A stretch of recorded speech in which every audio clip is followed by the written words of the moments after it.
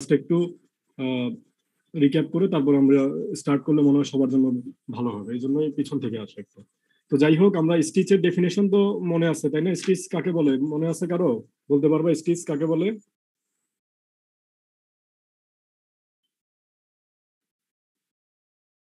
কেউ একজন? Sir, the unit of sewing formed by interlacing, interlooping, or intralooping is called stitch. ওকে, তার মানে হচ্ছে যে আমাদের স্টিচ হলো সেলাইয়ের এক একটা ইউনিট, যেটা ফর্ম হতে পারে আমাদের তিনটা ওয়েতে: ইন্টারলেসমেন্টের মাধ্যমে, ইন্টারলুপিং, ইন্ট্রালুপিং। তো এই টেকনিক গুলো কোনটা কি এগুলো আলোচনা হয়ে গেছে ক্লাসে, তো সুতরাং আমি আর ওইদিকে যাচ্ছি না। তো ফার্স্টলি আমাদের স্টিচ ক্লাস, টোটাল 6টা স্টিচ ক্লাস ছিল, 100 থেকে 600 পর্যন্ত। তো এই 6টা স্টিচ ক্লাসকে আমি জাস্ট একটু পুরানোর কথা, দুই একটা কথা আর একটু বলি। সেটা হলো যে এই 6টা স্টিচ ক্লাসকে আমরা মেজর দুইটা ক্যাটাগরিতে ভাগ করতে পারি। একটা ছিল আমাদের লক স্টিচ, আর একটা ছিল আমাদের চেন স্টিচ। লক স্টিচের মধ্যে আমাদের শুধুমাত্র 300 যে স্টিচ ক্লাস, এই স্টিচ ক্লাসটা আমাদের লক স্টিচের মধ্যে পড়বে। আর এর বাইরে গিয়ে যে বাকি পাঁচটা আছে, এই পাঁচটার মধ্যে 100, 400, 500 এবং 600, এই চারটা হলো আমাদের চেন স্টিচ ক্যাটাগরিতে পড়বে। টোটাল পাঁচটা গেল। আর এর বাইরে গিয়ে আমাদের আরেকটা আছে, যেটা হচ্ছে কোনো নিয়মের মধ্যে পড়ে না, যেটাকে আমরা বলছিলাম হচ্ছে যে স্টিচ ক্লাস 200 বা হ্যান্ড স্টিচ আমরা যেটাকে বলি। তো এই যে আমরা দুইটা মেজর ক্যাটাগরিতে ভাগ করলাম, লক স্টিচ এবং হচ্ছে চেন স্টিচ। তো এই লক স্টিচ এবং চেন স্টিচ আমাদের মেজর যেই কাজ, সেটা হলো যে আমাদের আসলে স্টিচটা চেনা। যে আমি একটা স্টিচ দেখে কিভাবে আইডেন্টিফাই করতে পারবো, এটা আমার জন্য হচ্ছে সবার আগের কাজ। তো আমি এই চেনার ক্ষেত্রে যেটা বলছিলাম তোমাদেরকে, যে কোনো একটা স্টিচ চেনার জন্য আমাদেরকে অবশ্যই স্টিচের আপার ভিউ এবং এই লোয়ার ভিউ, মানে ফ্রন্ট ভিউ এবং ব্যাক ভিউ, দুইটা ভিউতে আমাদেরকে স্টিচ দেখতে হবে। তো দুইটা ভিউতে স্টিচ দেখার পরে এরপর আমাকে ডিসাইড করতে হবে যে স্টিচটা আমার কোন ক্যাটাগরিতে পড়ে। যদি একটা স্টিচের টপ ভিউ এবং ব্যাক ভিউ, দুইটা ভিউই দেখতে সিমিলার হয়, দেখতে একই রকম হয়, তখন আমরা সেটাকে বলবো হচ্ছে যে লক স্টিচ। তার মানে লক স্টিচ আমাদের ঝামেলা কম, যেহেতু লক স্টিচ একটাই 300। যেই স্টিচের ক্ষেত্রে আমার টপ এবং ব্যাক দুইটা হচ্ছে যে সিমিলার হবে, সেটাকে আমরা লক স্টিচ বলতে পারি উইদাউট এনি কনফিউশন। আর এর বাইরে গিয়ে যেটা, সেটা হচ্ছে যে যদি দুইটা সাইড ভিন্ন হয়, তখন সেটাকে আমাদেরকে বলতে হবে চেইন স্টিচ। তার মানে 100, 400, 500 এবং 600। সুতরাং যখনই ভিন্ন হবে, ভিন্নতা আসবে, তাহলে এই ভিন্নতা বিভিন্ন রকমের হতে পারে। তো সেই জায়গাগুলোতে আমাদেরকে একটু খেয়াল করতে হবে যে কিভাবে আমি হচ্ছে আইডেন্টিফাই করবো 100, 400, 500 এবং 600 এগুলোকে। আর 200-র ক্ষেত্রে, 200 যেহেতু পড়ানো হয়ে গেছে অলরেডি, 200-র ক্ষেত্রে তোমরা অলরেডি জানো যে 200 যেটা, সেটা ছিল আমাদের হ্যান্ড স্টিচ। এবং এই হ্যান্ড স্টিচ চেনার উপায় হলো যে দেখতে হাতে সেলাইয়ের মতো। বিষয়টা এরকম না যে আমরা এটাকে হাতে সেলাই করি, এটা আমরা একটা স্পেশাল মেশিনের মাধ্যমে সেলাই করি। যে মেশিনটার নাম হচ্ছে তোমার, এই যে এখানে লেখা আছে দেখো, পিকে স্টিচ মেশিন। যে স্টিচ মানে যে মেশিনটার নাম হলো পিকে স্টিচ মেশিন। কিন্তু এটাকে হ্যান্ড স্টিচ বলার কারণ হচ্ছে, এটা আমি যখন সেলাইয়ের এপিয়ারেন্স দেখবো, এপিয়ারেন্সের মধ্যে আমি দেখবো যে একটা আপ পোর্শন, এরপর কিছুটা ফাঁকা, এরপর আবার একটা আপ পোর্শন, কিছুটা ফাঁকা। তার মানে হাতে সেলাই করলে যেমন একটা জায়গা আপ ডাউন যেই এপিয়ারেন্স আসে, ঠিক সেম এপিয়ারেন্স আসবে হলো আমার স্টিচ ক্লাস 200 এর মধ্যে। তো যার জন্য এটাকে বলা হয় হ্যান্ড স্টিচ। তো এই হ্যান্ড স্টিচের মধ্যে বাকি যে ফিচার বিষয় আসে, এগুলো নিয়ে আমাদের অলরেডি ক্লাস আলোচনা হয়েছে, আমি আর ওইদিকে যাচ্ছি না। তো আমাদের এর পরের যে স্টিচ ক্লাস, সেটা হচ্ছে স্টিচ ক্লাস 300, লক স্টিচ আমরা যেটাকে বলি। বেসিক্যালি আমরা আমাদের বাসা বাড়িতে যে মেশিনটা ইউজ করি, আমরা অনেক বেশি পরিমাণে ইউজ করি, বিভিন্ন ব্র্যান্ডের মেশিন আমরা ইউজ করে থাকি, যেমন সিঙ্গারের মেশিন, বাটারফ্লাই মেশিন। তাহলে এই যে বাসা বাড়িতে আমরা যে মেশিনটা ইউজ করি, সেটা হচ্ছে তোমার লক স্টিচ মেশিন। আমরা নর্মালি যেটা ইউজ করি, সেই মেশিনের মধ্যে খুব ছোট একটা পার্টস থাকে, তোমাদের যাদের বাসায় আছে তোমরা অলরেডি বুঝতে পারার কথা, ববিন নামে একটা পার্টস থাকে। তাহলে এই যে যেটা বললাম, ববিন যেই মেশিনের মধ্যে আছে, সেই মেশিনটা হচ্ছে আমাদের লক স্টিচ মেশিন। আমি যেরকম তোমাদের একটা জিনিস বললাম যে চেইন স্টিচ এবং লক স্টিচ দেখে পার্থক্য করার উপায় কি, ঠিক তেমনি চেইন স্টিচ মেশিন এবং লক স্টিচ মেশিন দেখে পার্থক্য করারও কিন্তু একটা উপায় আছে। সেই উপায়টা হলো, যেই মেশিনের মধ্যে ববিন থাকবে সেটা লক স্টিচ মেশিন, আর যেই মেশিনের মধ্যে লুপার থাকবে সেটা হচ্ছে চেইন স্টিচ মেশিন। তো সুতরাং স্টিচগত পার্থক্য, এপিয়ারেন্সগত পার্থক্য হলো, উপরে এবং নিচে দেখতে সেম হইলে লক স্টিচ, দেখতে ভিন্ন হইলে চেন স্টিচ। আর মেশিনগত পার্থক্য হলো, যেহেতু আমরা লক স্টিচ মেশিনে অলরেডি চলে আসছি, আমরা পার্থক্যটা এখন জানা দরকার, সেটা হলো যে যেই মেশিনের মধ্যে ববিন থাকবে সেই মেশিনটা হচ্ছে আমাদের লক স্টিচ ক্যাটাগরির মেশিন, আর যে মেশিনের মধ্যে ববিন থাকবে না, লুপার থাকবে, সেটা হচ্ছে আমাদের চেন স্টিচ ক্যাটাগরি মেশিন। তার মানে স্টিচ ক্লাস 300 যেটা, এই মেশিনের মধ্যে অবশ্যই একটা পার্টস থাকবে যার নাম হলো ববিন, এবং দুই ধরনের সুতো এখানে ইউজ করা হয়। ফার্স্ট যেই ফিচার খেয়াল করো, টু টাইপস অফ থ্রেড এখানে ইউজ করা হয়, একটা হচ্ছে নিডল থ্রেড, সুই থেকে আসে, এবং আরেকটা যেটা নিচ থেকে আসে, আমরা বাসা বাড়িতে যে মেশিনের কথা বলতেছি সেটা আসে ববিন থেকে। তাহলে টু টাইপস অফ থ্রেড এখানে ইউজ করা হয়, একটা হলো নিডল থ্রেড, এবং সেকেন্ড যে থ্রেডটা ইউজ করা হয় সেটা হচ্ছে ববিন থ্রেড। এবং ববিনের ক্ষেত্রে আমরা এটা অলরেডি জানি যে ববিনের মধ্যে ক্যাপাসিটি কম থাকে, যার কারণে কিছুক্ষণ সেলাই করার পরে দেখা যায় অনেক সময় ববিনটা শেষ হয়ে যায়।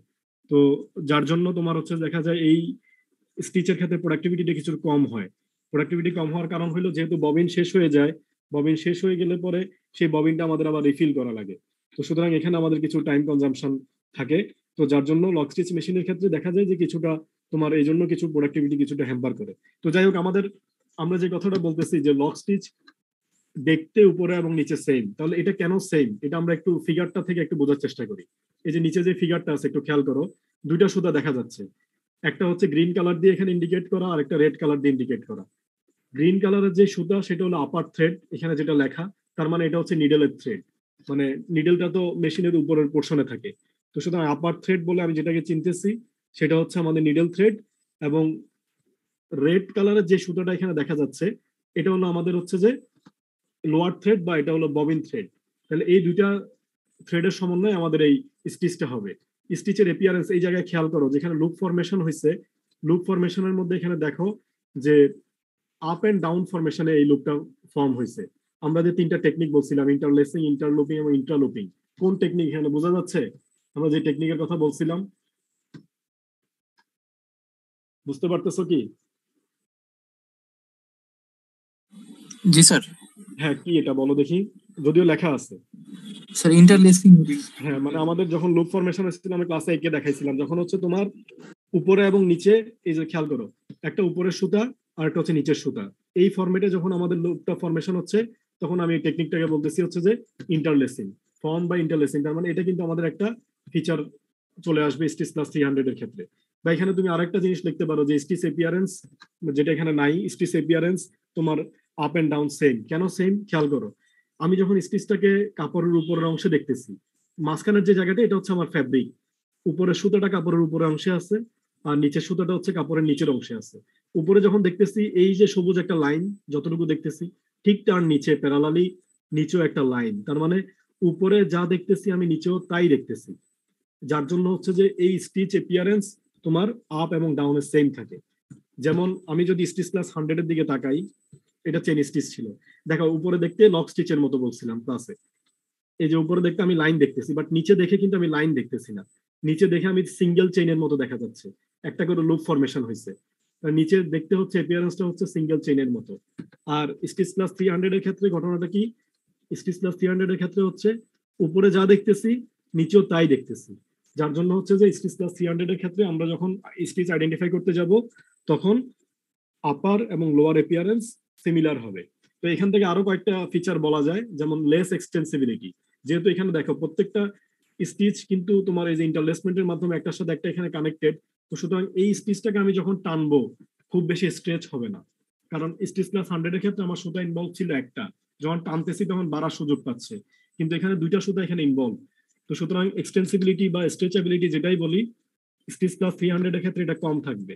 যার জন্য এই একই কথাই আবার লেখা আছে, দেখো মোর কম্প্যাক্ট, যার এক্সটেন্সিবিলিটি কম সেই তো বেশি কম্প্যাক্ট হবে এবং সিকিউরিটি বেশি হবে। যেটা 100 এর ক্ষেত্রে আমাদের ছিল স্টিচের সিকিউরিটি পুয়ার, একটা স্টিচ যখন খুলে যায় টোটালটা খুলে আসে, কিন্তু 300 এর ক্ষেত্রে এই ঘটনা ঘটবে না।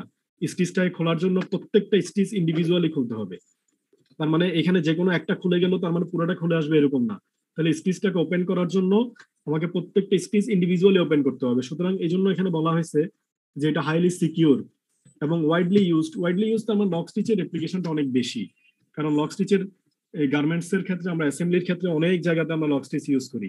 তো যার জন্য এখানে বলা হচ্ছে তোমার ওয়াইডলি ইউজড। কিছু নিচে কিছু অ্যাপ্লিকেশন লেখা আছে, এর বাইরেও আরো অনেক অ্যাপ্লিকেশন আছে, জাস্ট কয়েকটা অ্যাপ্লিকেশন এখানে লেখা, যে joining of collar, calf, pocket.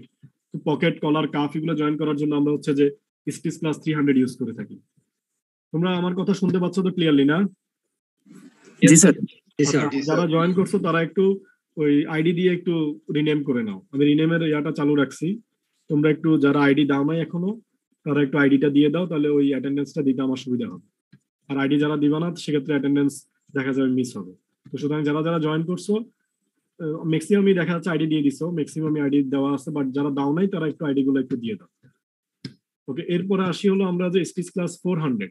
Stitch class 400 কে বলা হয় মাল্টি থ্রেড চেন স্টিচ। তার মানে এটা আমাদের ফার্স্ট ক্যাটাগরি হলো, এটা হচ্ছে চেন স্টিচ ক্যাটাগরিতে পড়বে স্টিচ ক্লাস 400। তাহলে একটা আমরা চেন স্টিচ এর আগে দেখে আসছি যেখানে নাম্বার অফ থ্রেড ছিল 1, স্টিচ ক্লাস 100, যেটা ছিল আমাদের সিঙ্গেল থ্রেড, নামই ছিল হলো সিঙ্গেল থ্রেড চেন স্টিচ। আর এটার ক্ষেত্রে নাম হচ্ছে মাল্টি থ্রেড চেন স্টিচ। তো সুতরাং আমরা নাম থেকে একটা জিনিস বুঝতে পারতেছি যে এখানে অবশ্যই নাম্বার অফ থ্রেড মোর দেন 1। এখন মোর দেন 1 হইলেও কিছু কথা আছে, সেটা হচ্ছে যে মাল্টি থ্রেড চেন স্টিচ কখনো অড নাম্বারে এটা ফর্ম হবে না, নাম্বার অফ থ্রেড কখনো অড হবে না। তার মানে হচ্ছে 3, 5, 7 এক তো হবেই না, যেহেতু নাম্বার অফ থ্রেড মোর দেন 1। তো সুতরাং 3, 5, 7 এগুলোও হবে না। মাল্টি থ্রেড চেন স্টিচের ক্ষেত্রে খেয়াল রাখতে হবে অবশ্যই সব সময় নাম্বার অফ থ্রেড ইভেন হবে। এটা হচ্ছে তার সবচেয়ে বড় একটা ফিচার। আমরা এই ফিচারটা যদি মাথায় রাখি তাহলে হচ্ছে আমাদের স্টিচ আইডেন্টিফাই করাও আমার জন্য অনেক ইজি হবে। তার মানে কি বললাম, যে number of thread should be more দেন 1, একের বেশি হবে, এবং সেটা অবশ্যই সবসময় জোড় সংখ্যায় হবে, হয় 2 হবে, 4 হবে, 6 হবে, নর্মালি 8 পর্যন্ত হয় ম্যাক্সিমাম। এ হলো আমাদের ফার্স্ট মানে ফিচার, যে আমরা মাল্টি থ্রেড চেন স্টিচের 1 নম্বর ফিচার হলো নাম্বার অফ থ্রেড জোড়ায় জোড়ায় থাকবে 2, 4, 6, 8। আমরা একটু আর অন্যান্য ফিচারে যাওয়ার আগে আমরা একটু মানে স্টিচের ফরমেশনটা বোঝার চেষ্টা করি, যে এখানে আসলে কিভাবে স্টিচটা ফর্ম হয়। লক স্টিচের ক্ষেত্রে আমরা যেমন দেখছিলাম 2 গ্রুপ সুতা, নিডেলের সুতা এবং হচ্ছে ববিনের সুতা। মাল্টি থ্রেড চেন স্টিচের ক্ষেত্রে আমাদের 2 গ্রুপের সুতা থাকবে। আমি অলরেডি একটা কথা অলরেডি বলছি তোমাদের, সেটা হলো যে চেন স্টিচের ক্ষেত্রে বৈশিষ্ট্য হচ্ছে আমাদের এখানে লুপার থ্রেড থাকবে, আমাদের এখানে ববিন থ্রেড থাকবে না, থাকবে হলো লুপার থ্রেড। তো ফার্স্ট এখানে এই কথাটা বলা আছে, দেখো অ্যাটলিস্ট 2 গ্রুপস অফ থ্রেড থাকবে, একটা হলো যে নিডল থ্রেড আর আরেকটা হচ্ছে লুপার থ্রেড। এখানে রেড কালারে যে সুতাটা দেখা যাচ্ছে এই সুতাটা হচ্ছে আমাদের নিডল থ্রেড, এই সুতাটা হচ্ছে নিডল থ্রেড, এবং সাইড ওয়াইজ যেই লুপ ফরমেশন হয়েছে, এই সাইড ওয়াইজ যে লুপ ফরমেশনের যে সুতা, এটা হচ্ছে লুপার থ্রেড। তোমরা কি এখানে ফরমেশন দেখে বুঝতে পারার কথা যে এখানে স্টিচ ফরমেশন টেকনিকটা কি, বোঝা যাচ্ছে না? 2 নাম্বার যে টেকনিকটা ছিল ইন্টারলুপিং, মনে আছে?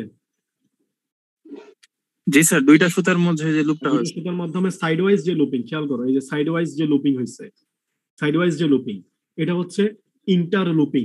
এখানে যে স্টিচ ফরমেশন টেকনিক সেটা হচ্ছে ইন্টারলুপিং, এবং 2 ধরনের সুতা এখানে ইনভলভ, একটা হচ্ছে তোমার নিডলের সুতা, আর সেকেন্ড যে সুতাটা বললাম চেন স্টিচ মেশিনেরই আমার বৈশিষ্ট্য যে সেখানে লুপার থাকবে, তো সুতরাং লুপার থ্রেড থাকবে। তাহলে এই আমরা নীল কালারে যে সুতাটা দেখতে পাচ্ছি এটা হচ্ছে আমাদের লুপার থ্রেড। এখন স্টিচের ফরমেশনটার দিকে যদি তুমি খেয়াল করো তাহলে তুমি দেখবা যে এই স্টিচটা দেখতে অ্যাকচুয়ালি কেমন হবে ফ্যাব্রিকের মধ্যে। যখন আমি স্টিচের আপার ভিউ দেখব তখন আমি দেখো এই যে লক স্টিচের মতো সিমিলার টু লক স্টিচ তোমার লাইন দেখবো, জাস্ট একটা লাইন, তারপরে আরেকটা লাইন, তারপরে আরেকটা লাইন, উপর থেকে দেখতে হচ্ছে সিমিলার টু লক স্টিচ, যেটা আমি 100-র ক্ষেত্রেও বলছিলাম, 400-র ক্ষেত্রেও সেম কথা। আর নিচে একটু তাকাও, নিচে তাকাইলে দেখবা হচ্ছে যে 100-র ক্ষেত্রে আমি যখন দেখছিলাম একটা সুতাকে একবারই লুপারের থ্রেড হচ্ছে তোমার, মানে লুপার তো না, লুপার থাকে সেখানে বাট সুতা তো একটাই, একবার লুপ তোমার ছেদ করে।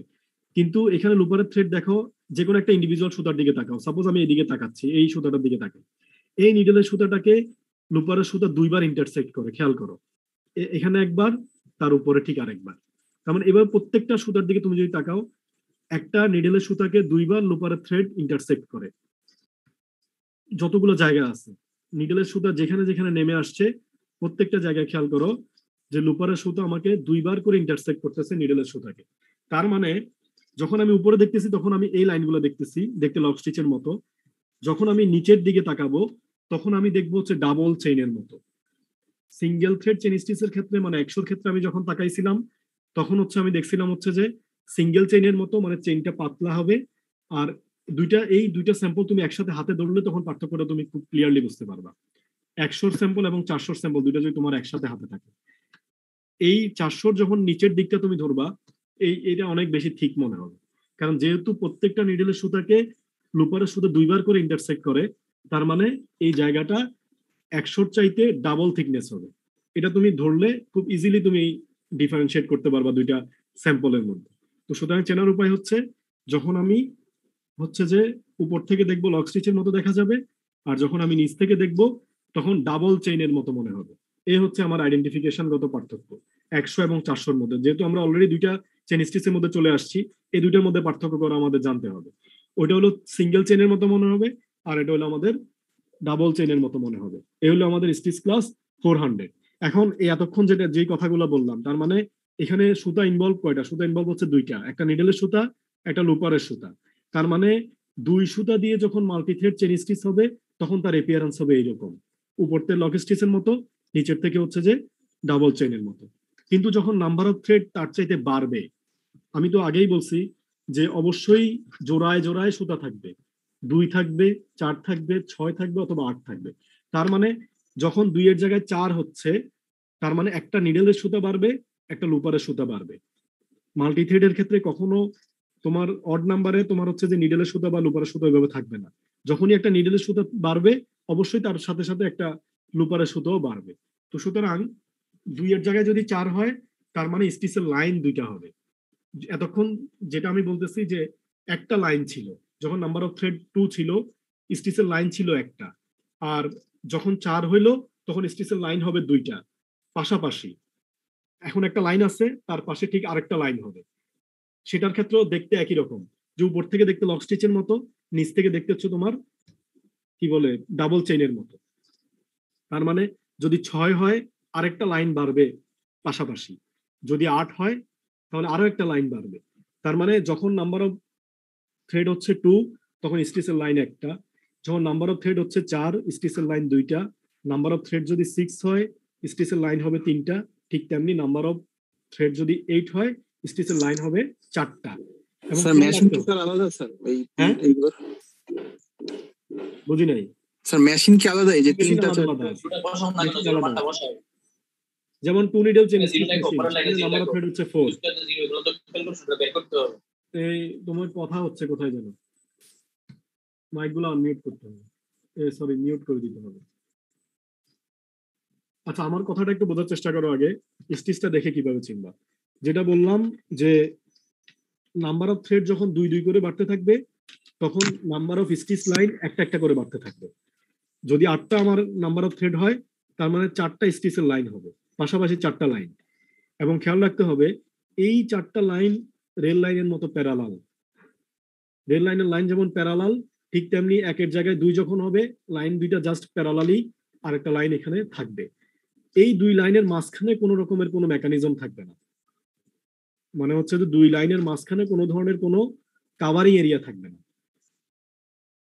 বুঝতে পারছো আমার কথা কি বলতে চাচ্ছি? যখন 6টা নাম্বার অফ থ্রেড হবে, 3টা পাশাপাশি লাইন হবে, এই 3টা লাইনের মধ্যে কোনো কাভারিং এরিয়া থাকবে না। স্যার নিডেল থ্রেড স্যার মানে আলাদা আরেকটা দিতে হবে না স্যার? আরেকটা দিতে হবে, এটা তো মিটারই বেরিয়েছে। আবার বলো, আমি বুঝতে পারিনি। স্যার এটা মনে হয় যে অন্য মাইক অন ছিল স্যার ওটা। আচ্ছা, মানে যে কোশ্চেনটা করতে চাচ্ছ কে বুঝতে পারবে, সে একটু আবার বলো, তাহলে আমি বুঝতে পারবো। কারো কোশ্চেন আছে? না স্যার। আচ্ছা, তাহলে আমি যে কথাটা বলতেছি সেই কথাটা একটু বোঝার চেষ্টা করো। যদি 8টা থ্রেড হয়, পাশাপাশি 4টা লাইন হবে, তাহলে এই 4টা লাইনের মধ্যে তোমার হচ্ছে যে উপরে 4টা সুতা হলো নিডেলের সুতা, 4টা নিডেল থ্রেড, আর নিচে যে 4টা সুতা, সেই 4টা সুতা হলো লুপারের সুতা। বোঝা যাচ্ছে আমার কথা? এই 4টা লাইনে ইন্ডিভিজুয়ালি 2টা সুতা দিয়ে যে লাইন হয়, 8টা সুতা দিয়েও ঠিক সেম জিনিসই হবে, জাস্ট 4 বার হবে, পাশাপাশি 4টা লাইন হবে। বুঝতে পারছো আমার কথা? জি স্যার, জি স্যার। হ্যাঁ, তাহলে ওই 4টা ইন্ডিভিজুয়াল লাইনের ক্ষেত্রেই উপর থেকে দেখতে লক স্টিচের মতো হবে, নিচ থেকে দেখতে হচ্ছে ডাবল চেইনের মতো হবে। এই হলো multithread chain stitch. Multithread chain স্টিচকে অন্য স্টিচের সাথে গোলাবা না, মানে না গোলানোর উপায় হচ্ছে যে মাল্টিথ্রেড চেইন স্টিচের মধ্যে কোনো কাভারিং এরিয়া থাকবে। কোনো ধরনের কোনো কাভারিং এরিয়া থাকবে না। Multi thread chain stitch just হচ্ছে তোমার পাশাপাশি রেল লাইনের মতো প্যারালাল থাকবে। যেমন আমি তোমাকে আরেকটু দেখাই,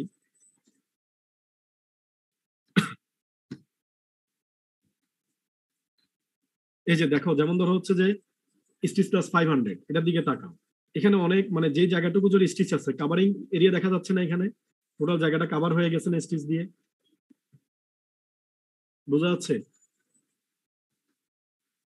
আচ্ছা এটা তো দেখে বুঝতে যাবে না, এই যে এই জিনিসটার দিকে তাকাও, 500 এর এই ফিগারটার দিকে তাকাও, এই পুরা জায়গাটা কিন্তু স্টিচ দিয়ে কাভার হয়ে গেছে। আমি ধরো গুগলে কোনো ছবি পাই কিনা একটু ওয়েট করো, একটা মিনিট।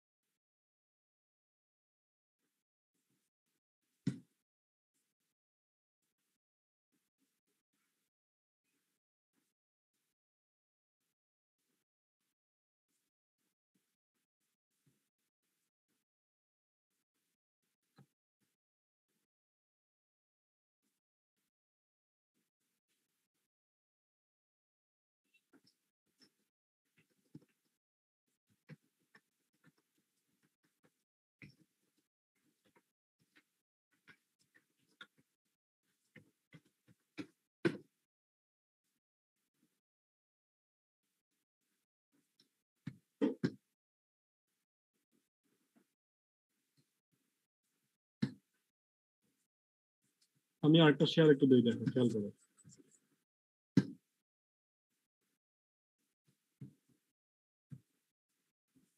দেখতে পাচ্ছ? জি স্যার দেখা যাচ্ছে।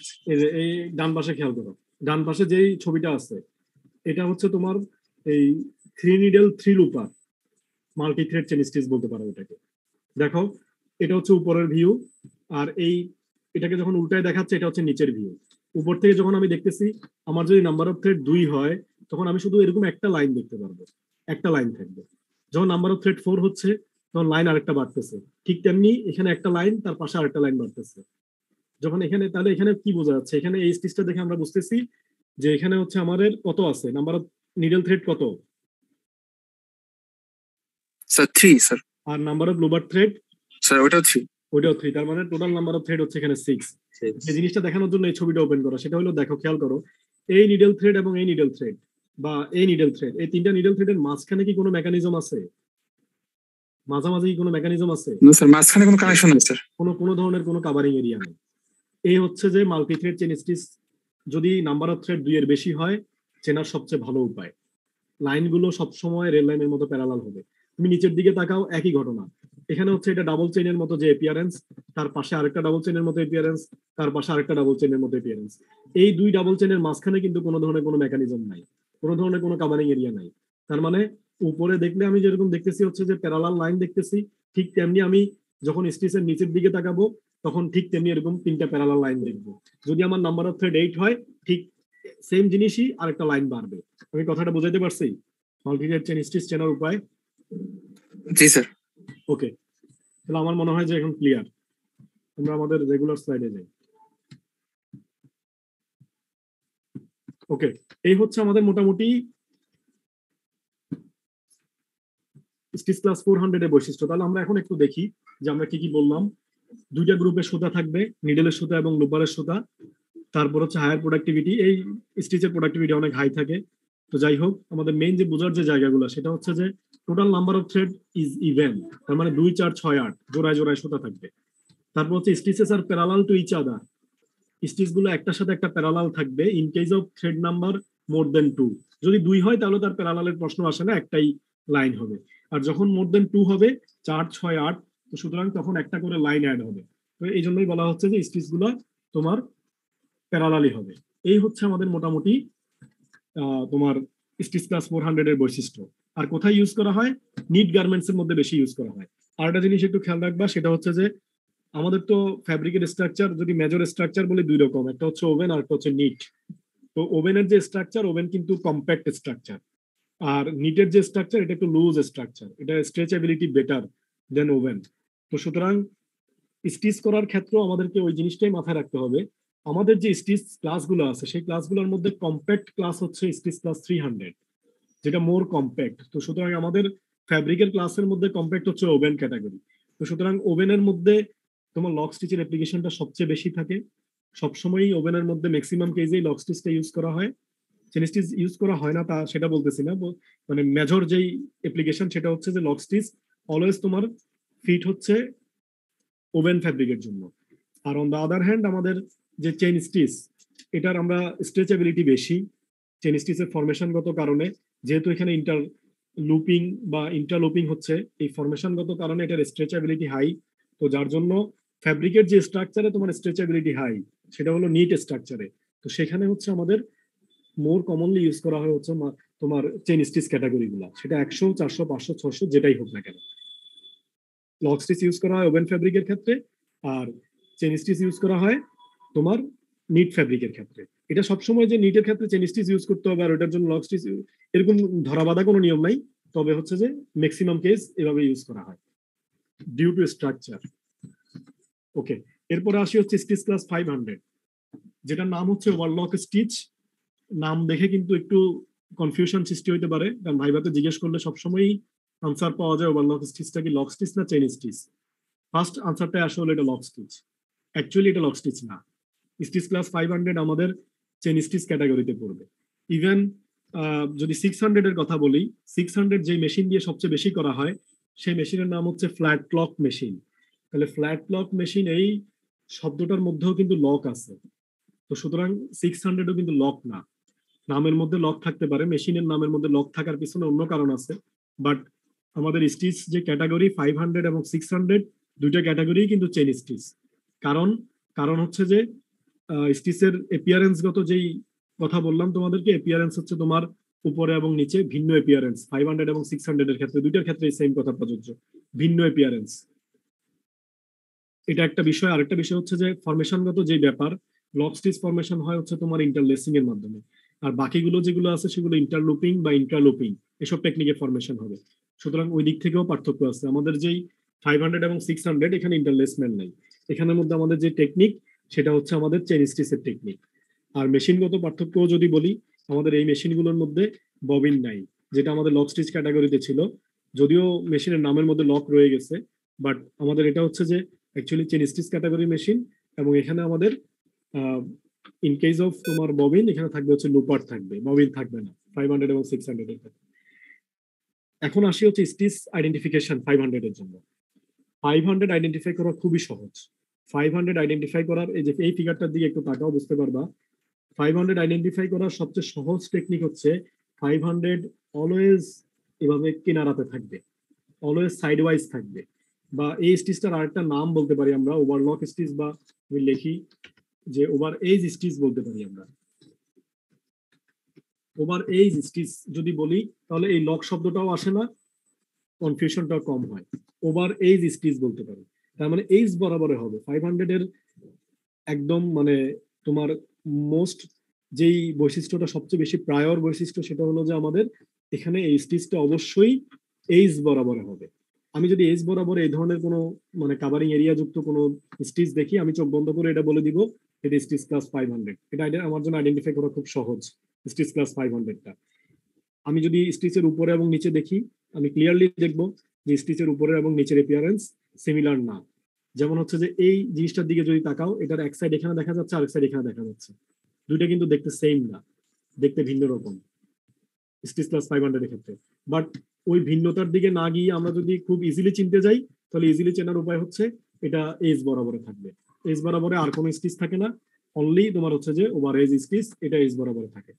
এখন এটা কোন মেশিন দিয়ে করা হয়? এটা করা হয় তোমার ওভারলক মেশিন দিয়ে এটা করা হয়। ওভারলক মেশিন দিয়ে, মেশিনটার নাম হচ্ছে আমাদের ওভারলক মেশিন। এখন এটার ক্ষেত্রে আমি জাস্ট আর দুই একটা ফিচার একটু বলে দেই। ফার্স্ট আমি আইডেন্টিফিকেশনগত যে পার্থক্য সেটা বললাম। আর এটার বৈশিষ্ট্যের ক্ষেত্রে যেটা হচ্ছে যে অ্যাটলিস্ট দুইটা লুপার থাকবে। স্টিচ ক্লাস 500 ফরমেশনের জন্য minimum number of লুপার should be 2 at least. কারণ হচ্ছে খেয়াল করো, যখনই আমি একটা ফ্যাব্রিককে এইচ বরাবরে আমি সেলাই করতে যাচ্ছি, দুই সাইড থেকে তাকে ধরতে হচ্ছে, দুইটা সাইড থেকে তাকে আমাকে বাইন্ড করতে হচ্ছে। এ সাইড থেকে যেমন করতে হচ্ছে ঠিক তেমনি নিচের দিক থেকে উপরের দিকেও তাকে বাইন্ড করতে হচ্ছে। তো সুতরাং দুই সাইড থেকে তাকে ধরার জন্য, মানে এইচ বরাবর স্টিচটা করার জন্য দুই সাইড থেকে আমি যদি তাকে ধরতে যাই, সহজ কথায় বললাম যে কথাটা, যে আমাদেরকে অবশ্যই মিনিমাম দুইটা লুপার দিতে হবে। ম্যাক্সিমাম লুপার দুইয়ের বেশি হইতে পারে, বাট মিনিমাম দুইটা থাকতে হবে।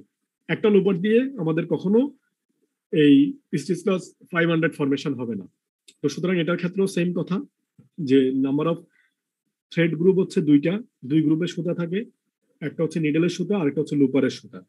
এখন এই নিডেল এবং লুপারের সুতার যে সংখ্যা মাল্টি থ্রেডের ক্ষেত্রে আমরা বলছিলাম যে অবশ্যই জোড়ায় জোড়ায় থাকে, 2 4 6 8।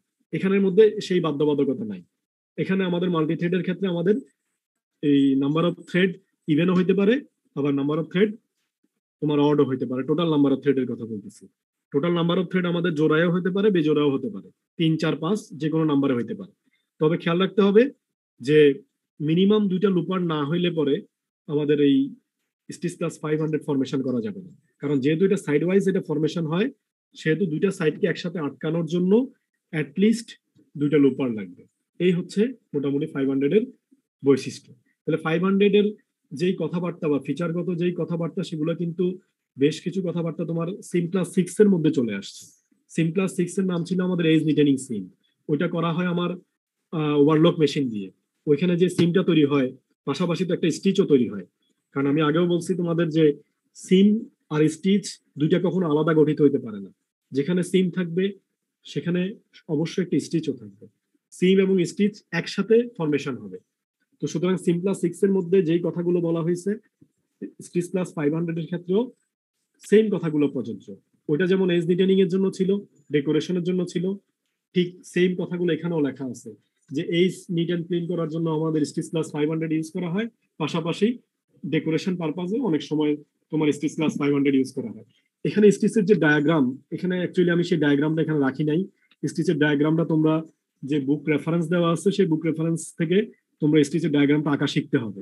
কারণ আমি ক্লাসে বলছি যে তোমাদের এই সিম আর স্টিচ থেকে কোশ্চেনটা কিভাবে হবে। কোশ্চেনটা হবে হচ্ছে তোমার, সাপোজ ধরো আমি স্টিচ ক্লাস বলে দিলাম যে 200 300 500, এই তিনটা স্টিচ ক্লাসের ফিচার, ফিগার এবং অ্যাপ্লিকেশন, এই তিনটা জিনিস আমাদেরকে লিখতে হবে। তো সুতরাং প্রত্যেকটা স্টিচ ক্লাস এবং প্রত্যেকটা সিম ক্লাসের ফিগার আমাদেরকে আঁকা শিখতে হবে। এখানে যে ডায়াগ্রাম দেওয়া আছে এটা জাস্ট স্টিচটা দেখানোর জন্য বা স্টিচটা বোঝানোর জন্য। স্টিচের যে 3D ভিউ সেটা কিন্তু এখানে আমার এখানে একটু মিসিং আছে, এখানে দেওয়া নাই। আমি বোঝানোর জন্য যেটুকু দরকার সেটুকু এখানে রাখছি। যেমন স্টিচ ক্লাস 600 এর এটা হচ্ছে ফিগার, ঠিক তেমনি স্টিচ ক্লাস 500 এর এরকম হচ্ছে আমাদের স্টিচ ডায়াগ্রাম আছে। সেই স্টিচ ডায়াগ্রামটা একটু আমাদের আঁকা শিখতে হবে। সবগুলোর ক্ষেত্রেই বলতেছি, সিম ক্লাস 1 থেকে 8 পর্যন্ত এবং স্টিচ ক্লাস 100 থেকে শুরু করে 600 পর্যন্ত সবগুলো সিম ক্লাস এবং সবগুলো স্টিচ ক্লাসের আমাদের ডায়াগ্রাম গুলো আমাদেরকে একটু শিখতে হবে, যাতে করে পরীক্ষা আসলে কোশ্চেন কি আসবে সেটা তো আমি বলেই দিছি যে কোশ্চেন কি আসবে। এটা যে কোনোটা দিয়ে নাম দিয়ে আসতে পারে, ফিচার ফিগার অ্যাপ্লিকেশন, এই কোশ্চেনই আসবে পরীক্ষায়। তো সুতরাং স্টিচ ক্লাস 500 করতে হলে তাহলে তো মিনিমাম 3টা সুতার মাস্ট লাগবে, তাই না স্যার? হ্যাঁ, মিনিমাম 3টা সুতা লাগবে, মিনিমাম 3টা সুতা লাগবে। যেখানে লেখা আছে দেখো, নাম্বার অফ লুপার থ্রেড যদি 2 হয় তাহলে একটা নিডেল দিতে হবে, একটা নিডেলের সুতা দিলে, কারণ 2 গ্রুপের সুতা ছাড়া এটা ফরমেশন হবে না। তাহলে হচ্ছে যে আমাদের ওই কি বলে এটাকে তোমার স্টিচ ক্লাস 500 ফরমেশন হবে। স্টিচ ক্লাস 500 এর মধ্যে সিম্পলি যেটা ফর্ম হয় 3 থ্রেড দিয়ে, সেটাই তোমরা আঁকা শিখো, আমাদের বেশি থ্রেড দিয়ে দরকার নাই। আপাতত তোমরা হচ্ছে যে আমার মেইন এখানে মেইন যেটা আমার থিম সেটা হচ্ছে আমাকে স্টিচ গুলো চেনা হচ্ছে আমার ফার্স্ট কাজ, যে আমি স্টিচ গুলো আসলে দেখে চিনতে পারি কিনা, এটা হচ্ছে আমাদের ফার্স্ট প্রায়োরিটি। তো পরীক্ষার জন্য আমাদের ওই যে স্টিচ ক্লাস 500 এর ক্ষেত্রে সিম্পল যে ফিগারটা পাবা বইতে সেটা একটু আঁকা শিখতে হবে। ক্লিয়ার আমার কথা? ঠিক তেমনি 600 এর ক্ষেত্রে আমাদের হচ্ছে যে এই ফিগার আঁকা শিখতে হবে। 600 আমি চেনার উপায় বলে দেই। 600 চেনার উপায় হলো অবশ্যই তোমার 600 এর ক্ষেত্রে কাভারিং এরিয়া থাকবে। তোমরা যারা টি শার্ট পরে বসে আছো তোমরা একটু খেয়াল করো, টি শার্টের বটমে যে স্টিচটা করা আছে সেটা যদি উপর থেকে দেখো, দুইটা লাইন দেখবা, প্যারালাল লাইন, দেখতে 400 এর মতো। কিন্তু যদি লাইনটাকে উল্টাও তাহলে তোমরা দেখবা হচ্ছে যে নিচে কাভারিং এরিয়া আছে। আমি দেখি গুগলে একটু দেখাই তাহলে সবচেয়ে বেটার হয়, আমি একটু সার্চ দিই।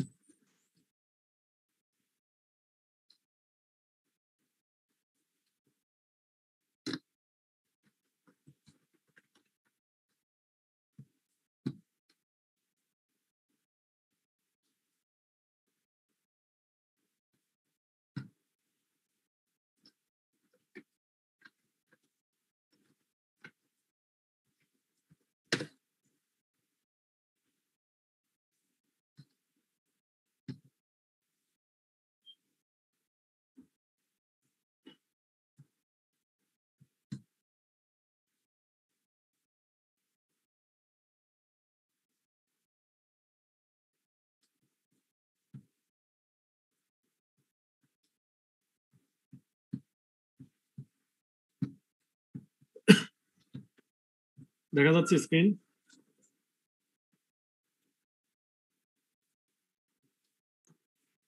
তোমরা কি স্ক্রিন দেখতে পাচ্ছ? হ্যাঁ, জি স্যার, দেখা যায়। ওকে, ডান পাশে খেয়াল করো। এই স্টিচটা আমি ব্যাক ভিউটা দেখাচ্ছি, মানে স্টিচের ব্যাক সাইডটা দেখা যাচ্ছে। এই তিনটা আলাদা আলাদা স্টিচ, জাস্ট তোমার পাশাপাশি করা হয়েছে। আমাদের যদি টি শার্টের ক্ষেত্রে খেয়াল করো, তোমার উপর থেকে যদি দেখো দুইটা প্যারালাল লাইন দেখবা। সেই ভিউটা এখানে পাই নাই আমি, জাস্ট তুমি নিচের ভিউটা দেখো।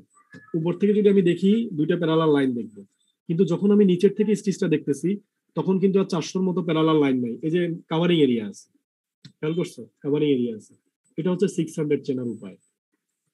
যখন আমি কাভারিং এরিয়া দেখব, সেটা যদি এইচ বরাবর না হয়, কারণ 500 এর ক্ষেত্রেও কাভারিং এরিয়া আছে, যদি এইচ বরাবর হয় সেটা 500 কাভারিং এরিয়া থাকবে, বাট এইচ বরাবরে না। এইচ বরাবরে না হয়ে যদি মাঝামাঝি কোনো জায়গায় থাকে, যেমন আমাদের এই যে টি শার্টের বটমে যেটা আছে, এটা কিন্তু এইচে না, এটা কিন্তু উপরে কিছু কিছু দূর জায়গা উপরে, তার মানে ফ্যাব্রিকের মাঝামাঝি কোনো একটা জায়গাতে এই স্টিচটা আছে, এটা 600। ক্লিয়ার আমার কথা? এটা হলো 600 চেনার উপায়। এবং স্টিচটার নামও দেওয়া হয়েছে তোমার হচ্ছে যে কাভারিং চেন স্টিচ। তোমরা যদি স্টিচের নাম খেয়াল করো তো দেখবা যে কাভারিং চেন স্টিচ। তো অনেকগুলো সুতা নিয়ে এইটা ফর্ম হইতে পারে। সবচেয়ে সিম্পল ফর্ম হচ্ছে আমাদের নাম্বার অফ থ্রেড 3। আমি যেমন 500 এর ক্ষেত্রে তোমাদের বলছি বৈশিষ্ট্য যে মিনিমাম তোমার হচ্ছে 2টা লুপারের সুতা লাগবে, 500 এর বৈশিষ্ট্য। 600 এর বৈশিষ্ট্য হচ্ছে মিনিমাম 2টা নিডেলের সুতা লাগবে। কারণ কি? কারণ হচ্ছে যে যখন আমি কাভারিং এরিয়া তৈরি করতে যাব, যে জায়গাটুকু কাভার করব, এই কাভারিং এরিয়া তৈরি করার জন্য অবশ্যই আমাদের দুই পাশে 2টা নিডেলের সুতা লাগবে। যদি নিডেলের সুতা না থাকে তাহলে কাভারিং এরিয়াটা তৈরি হবে কিভাবে? তো যার জন্য 600 এর বৈশিষ্ট্য হচ্ছে তোমার অবশ্যই মিনিমাম নাম্বার অফ তোমার নিডেল থ্রেড হচ্ছে 2। 500 এর ক্ষেত্রে মিনিমাম নাম্বার অফ লুপার থ্রেড 2, আর 600 এর ক্ষেত্রে minimum number of needle thread হচ্ছে 2। এটা হলো 600 এর বৈশিষ্ট্য। আর এই যে কাভারিং এরিয়ার কথা বলতেছি, আমি একটু আগে বললাম যে উপর থেকে দেখতে 400-র মতো মনে হচ্ছে 2টা প্যারালাল লাইন, আর নিচে দেখতে কাভারিং এরিয়া। এটা আমার তো 400-র সাথে কনফিউজিং হচ্ছে, কিন্তু 600 এমন মানে অন্যরকম ভাবেও ফর্ম হতে পারে। কাভারিং এরিয়া যে শুধুমাত্র নিচের পোর্শনে থাকবে এরকম না, কাভারিং এরিয়া আমাদের উপরের পোর্শনেও থাকতে পারে। তো যার জন্য এখানে বলা হয়েছে 3 গ্রুপস অফ থ্রেড থাকতে পারে। একটা হলো নিডল থ্রেড, আরেকটা হলো আপার কাভার, আর একটা হচ্ছে লোয়ার কাভার। আমরা নর্মালি টি শার্টের মধ্যে যে সুতাটা মানে সেলাইটা আছে, এই সেলাইটা শুধুমাত্র লোয়ার কাভার করা, আপারে কাভারিং থাকে না। তবে 600 এর যেই মানে ফরমেশন টেকনিক গুলো আছে এর মধ্যে তোমার আপার কাভার এবং লোয়ার কাভার দুই ধরনের কাভারিংই থাকতে পারে। তার মানে দুই সাইডে 2টা নিডেলের সুতা থাকবে। যদি শুধুমাত্র নিচের দিকে কাভারিং থাকে তাহলে সেটাকে আমরা বলবো লোয়ার কাভার, নিচেও কাভারিং থাকবে আবার উপরেও কাভারিং থাকবে, তার মানে আপার কাভার এবং লোয়ার কাভার দুইটাই থাকতে পারে। তো আপার কাভার আর লোয়ার কাভার যদি থাকে তাহলে তো এটা 600, এটা আমার বুঝতে কোনো প্রবলেমই থাকতো না, সেটা আমি খুব ইজিলি আইডেন্টিফাই করতে পারি। কিন্তু যদি আমার যে কোনো এক সাইডে কাভারিং থাকে তখন আমাকে হচ্ছে যে 2টা সাইড দেখে আমাকে ডিসাইড করতে হবে, 2টা সাইড দেখে আমাকে বুঝতে হবে যে এটা আসলে স্টিচ ক্লাস কত, 400, 500 না 600। তো তোমাদের তো এই ল্যাবের ভাইবা হয় না এখনো, ল্যাবের ভাইবার অলরেডি ডেট 3টা গ্রুপকেই দেওয়া হয়েছে, সোমবার এবং মঙ্গলবার।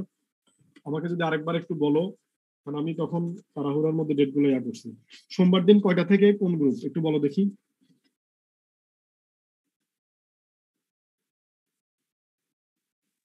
এসিআররা নাই? স্যার এ গ্রুপ খুব সম্ভবত স্যার সোমবার 9:50 থেকে স্যার। এ গ্রুপের কেউ নাই এখানে? স্যার জি স্যার, সিআর নাই আর কি, জন্য বলতেছিলাম। হ্যাঁ তুমি বলো যে নিন কি এ গ্রুপ, তুমি এ গ্রুপ? স্যার আমাদেরকে বলা হয়েছে 9:50 মানডে। আচ্ছা ওকে, তাহলে হ্যাঁ সেরকমই ঠিকই আছে। আসসালামু আলাইকুম স্যার। ওয়ালাইকুম আসসালাম। স্যার এ গ্রুপ স্যার সোমবার দিন 9:50, সি ঠিক আছে। গ্রুপ স্যার মঙ্গলবার 8টা। আচ্ছা আমি আর এইটা হচ্ছে সি গ্রুপ মঙ্গলবার। জি স্যার, আরেকটা হচ্ছে 9:50 তাই না? আরেকটা 9:50 মঙ্গলবার গ্রুপ, বি গ্রুপ। ঠিক আছে ওকে। তাহলে আচ্ছা, প্র্যাকটিক্যাল যেদিন ল্যাব ফাইনাল আসসালামু আলাইকুম। হবে, ল্যাব ফাইনাল ভাইবা যেদিন হবে সেদিন কিন্তু আমাদের এই যে স্টিচ আইডেন্টিফিকেশনের কিন্তু কোশ্চেন থাকবে। তোমরা অলরেডি ল্যাব রিপোর্ট তোমরা লিখছো এবং হচ্ছে তোমাদের কাছে এই যে স্যাম্পল থাকার কথা, তো সুতরাং স্যাম্পলগুলো একটু স্টাডি করে আসতে হবে, যে আমাদের কাছে যে স্যাম্পলগুলো আছে সেই স্যাম্পলগুলো কোনটা কোন স্টিচ ক্লাস কোন সিম ক্লাস আমরা যেন দেখে চিনতে পারি। তো আমি আমার দিক থেকে যতটুকু সম্ভব ক্লিয়ার করার চেষ্টা করছি, তোমরা বাকিটা স্টাডি করে হচ্ছে যে ল্যাব মানে ফাইনালের দিন একটু এগুলো প্রিপারেশন নিয়ে আসতে হবে, সোম এবং মঙ্গলবার যাদের যেই টাইম দেওয়া আছে। ওকে, আমার মনে হয় সিম আর স্টিচ আর আলোচনা করার তেমন কিছু নাই। পরীক্ষার জন্য তোমরা হলো সব সিম ক্লাস এবং সব স্টিচ ক্লাসের ফিগার গুলো আঁকা শিখবা, ফিচার গুলো ক্লাসে যতটুকু বলা হয়েছে দেখবা, পাশাপাশি আমাদের বুক রেফারেন্সটা দেওয়া আছে, আর অ্যাপ্লিকেশন গুলো তোমরা দেখবা যে কোন সিম স্টিচের কোন কিছু বলতে চাচ্ছ কেউ? তার একটা কোশ্চেন ছিল। হ্যাঁ বলো। স্যার 400 এর জন্য কি স্পেশাল কোনো মেশিন ইউজ করা হয়? 400 বিভিন্ন মেশিন দিয়ে করা যেতে পারে, যেমন তোমার ফিড অফ দ্য আর্ম একটা মেশিন দিয়ে আমরা করতে পারি, তারপর 2 নিডল চেন স্টিচ মেশিন দিয়ে আমরা করতে পারি, এরকম বিভিন্ন মেশিন আছে। বাট আমাদের মেইন যেটা থিম মাথায় রাখতে হবে যে এই স্টিচটা দেখতে কেমন। আমি যে মেশিন দিয়েই করি সেক্ষেত্রে হয়তো নাম্বার অফ থ্রেড এদিক সেদিক হবে, তোমার নাম্বার অফ থ্রেড বাড়বে কমবে, বাট স্টিচ অ্যাপিয়ারেন্সের যে বিষয়টা এটা আমাদেরকে খেয়াল রাখতে হবে যে 400 এটা দেখতে কেমন। বুঝতে পারছো? আমরা কিন্তু স্টিচ অ্যাপিয়ারেন্স দেখেও মেশিন সিলেকশন করতে পারি, যেটা কোন মেশিনে করা দেখে কিন্তু আমরা বুঝতে পারি। সুতরাং স্টিচ দেখে মেশিন বুঝতে হবে, তারপর হচ্ছে মেশিন দেখে স্টিচ আইডিয়া করতে হবে যে ওই মেশিনে কি ধরনের স্টিচ হবে। বুঝতে পারছো আমার কথা?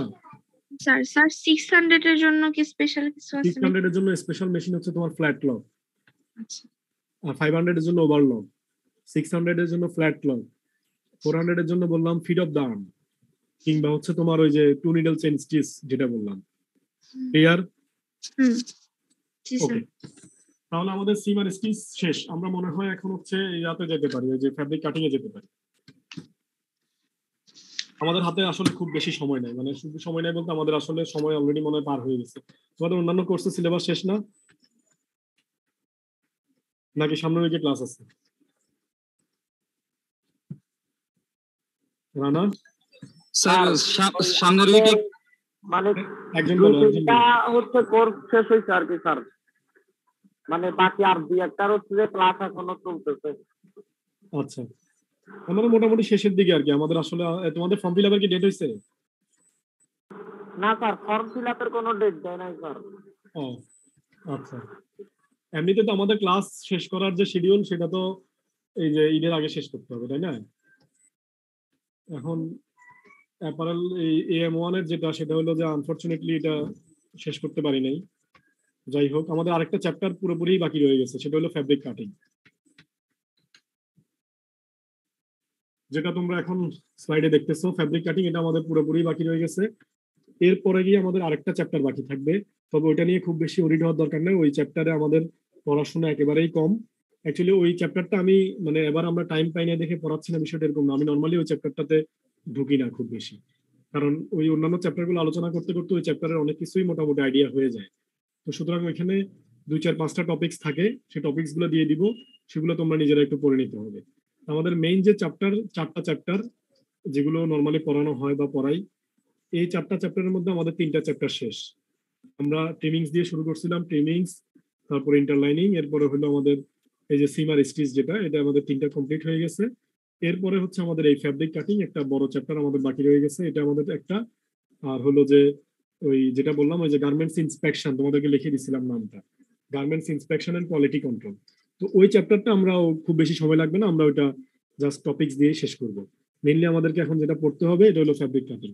তো আমি আরেকটা জিনিস বলে রাখি, কোনো কারণে আমি যদি ঈদের আগে, আমি জানি না শেষ করতে পারবো কিনা, চেষ্টা করবো শেষ করতে না পারলে আমরা যেহেতু অনলাইনে নিব, আমি এই 2-1টা ক্লাস যেটা বাকি আছে, কারণ আমি এখনো ওই যে নেগেটিভ হই নাই, মানে কোভিড এখনো পজিটিভই আছে, নেগেটিভ হই নাই। তো যার জন্য হচ্ছে যে এই ক্লাসগুলো আমি আর ক্লাসরুমে নিতে চাচ্ছি না, এগুলো হচ্ছে যে আমরা অনলাইনে শেষ করে ফেলবো। আর একটা জিনিস, আমি ওই তোমাদের 80-90 জনের ক্লাস আসলে নেওয়ার মতো ওরকম অ্যাকচুয়ালি এখনো ফিট না, তো যার জন্য অনলাইনেই চালাইতে হবে আর কি। এনিওয়ে, যতটুকু আমার দিক থেকে বলার আমি চেষ্টা করব। তোমাদের যেখানে বুঝতে সমস্যা হয়, যেহেতু ক্লাস অনলাইনে হচ্ছে, একটু যদি তোমরা কোঅপারেট করো, একটু যদি তোমরা জিজ্ঞেস করো, তাহলে আমার জন্য ওই জিনিসগুলা, ওই জায়গাগুলো ক্লিয়ার করা সহজ হবে। এমনিতে আমার কথা বোঝা যাচ্ছে তো না? জি স্যার। ওকে, যদি প্রবলেম ফেস করো সেটা একটু কোঅপারেশন করতে হবে, যেহেতু আমাদের ক্লাস অফলাইন হলে আমি দেখে অনেকটা বুঝতে পারি বা ফিডব্যাক নিয়ে বুঝতে পারি, যেটা অনলাইনে সম্ভব হচ্ছে না। এটা একটু মানে তোমাদেরকে একটু ইয়া করতে হবে, কোঅপারেট করতে হবে।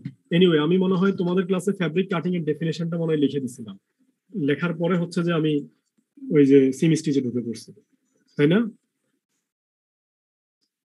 সেরকমই হওয়ার কথা। ফ্যাব্রিক কাটিং মনে হয় শুরু করছিলাম আমি, কারো মনে নাই? না স্যার, ফেব্রিক কাটিং শুরু করে না স্যার, ডাইরেক্ট সেমিস্টার শুরু করছেন। তাহলে এই ঘটনাটা কোথায় ঘটছে? এটা হয় তোমাদের তোমাদের ডিপার্টমেন্টেই হওয়ার কথা, নাকি ডাইস কেমিক্যালে? কোন একটা ডিপার্টমেন্ট আমি কাটিং শুরু করছিলাম, শুরু করার পরে হচ্ছে যে আমি আপনি চলে গেছি সেমিস্টার। যাই হোক, যেহেতু বলতেছে শুরু করি নাই, আমি ওখানে আসলে মানে শুরু করছি বলতে শুধু ডেফিনেশনটা আলোচনা করছিলাম। তা আমরা একটু ডেফিনেশন থেকেই দেখি, শুরু থেকেই দেখি, যেহেতু বলতেছে আলোচনা হয় নাই। দেখো, আমরা যখন একটা কিছু এই যে অ্যারো দিয়ে কিছু কথা লেখা আছে এখানে, আমরা যখন একটা প্রোডাক্ট তৈরি করতে যাই, সেই প্রোডাক্ট যাই হোক না কেন, তার মধ্যে কিছু কম্পোনেন্টস থাকে। যেমন একটা শার্ট যদি হয়, তার মধ্যে তোমার এই যে front part, back part, sleeve, কলার, কাফ, বিভিন্ন ধরনের কম্পোনেন্টস থাকে। তো সুতরাং যে কোনো একটা প্রোডাক্ট তৈরি করতে গেলে আমাদের ফার্স্ট যে জিনিসটা লাগে সেটা হচ্ছে কিছু কম্পোনেন্টস থাকে। সেই কম্পোনেন্টস গুলোর জন্য আমরা কি করি? আমরা প্যাটার্ন তৈরি করি। এবং প্যাটার্ন তৈরির কনসেপ্ট তোমাদের এতদিনে ক্লিয়ার হয়ে যাওয়ার কথা। প্যাটার্ন তোমরা আঁকছো সবাই ল্যাবে। তাহলে এই প্যাটার্নটা আঁকার পরের স্টেপ হচ্ছে আমরা মার্কার করি। প্যাটার্ন গুলোকে নিয়ে আমরা একটা মার্কার তৈরি করি। মার্কার কি সেটাও ম্যাডামের এগুলো জিনিস শেষ হয়ে যাওয়ার কথা। এরপরে হচ্ছে যে আমরা স্প্রেডিং করি, ফ্যাব্রিক স্প্রেড করি। স্প্রেড করার পরের ধাপে হচ্ছে আমরা কাটিং করি।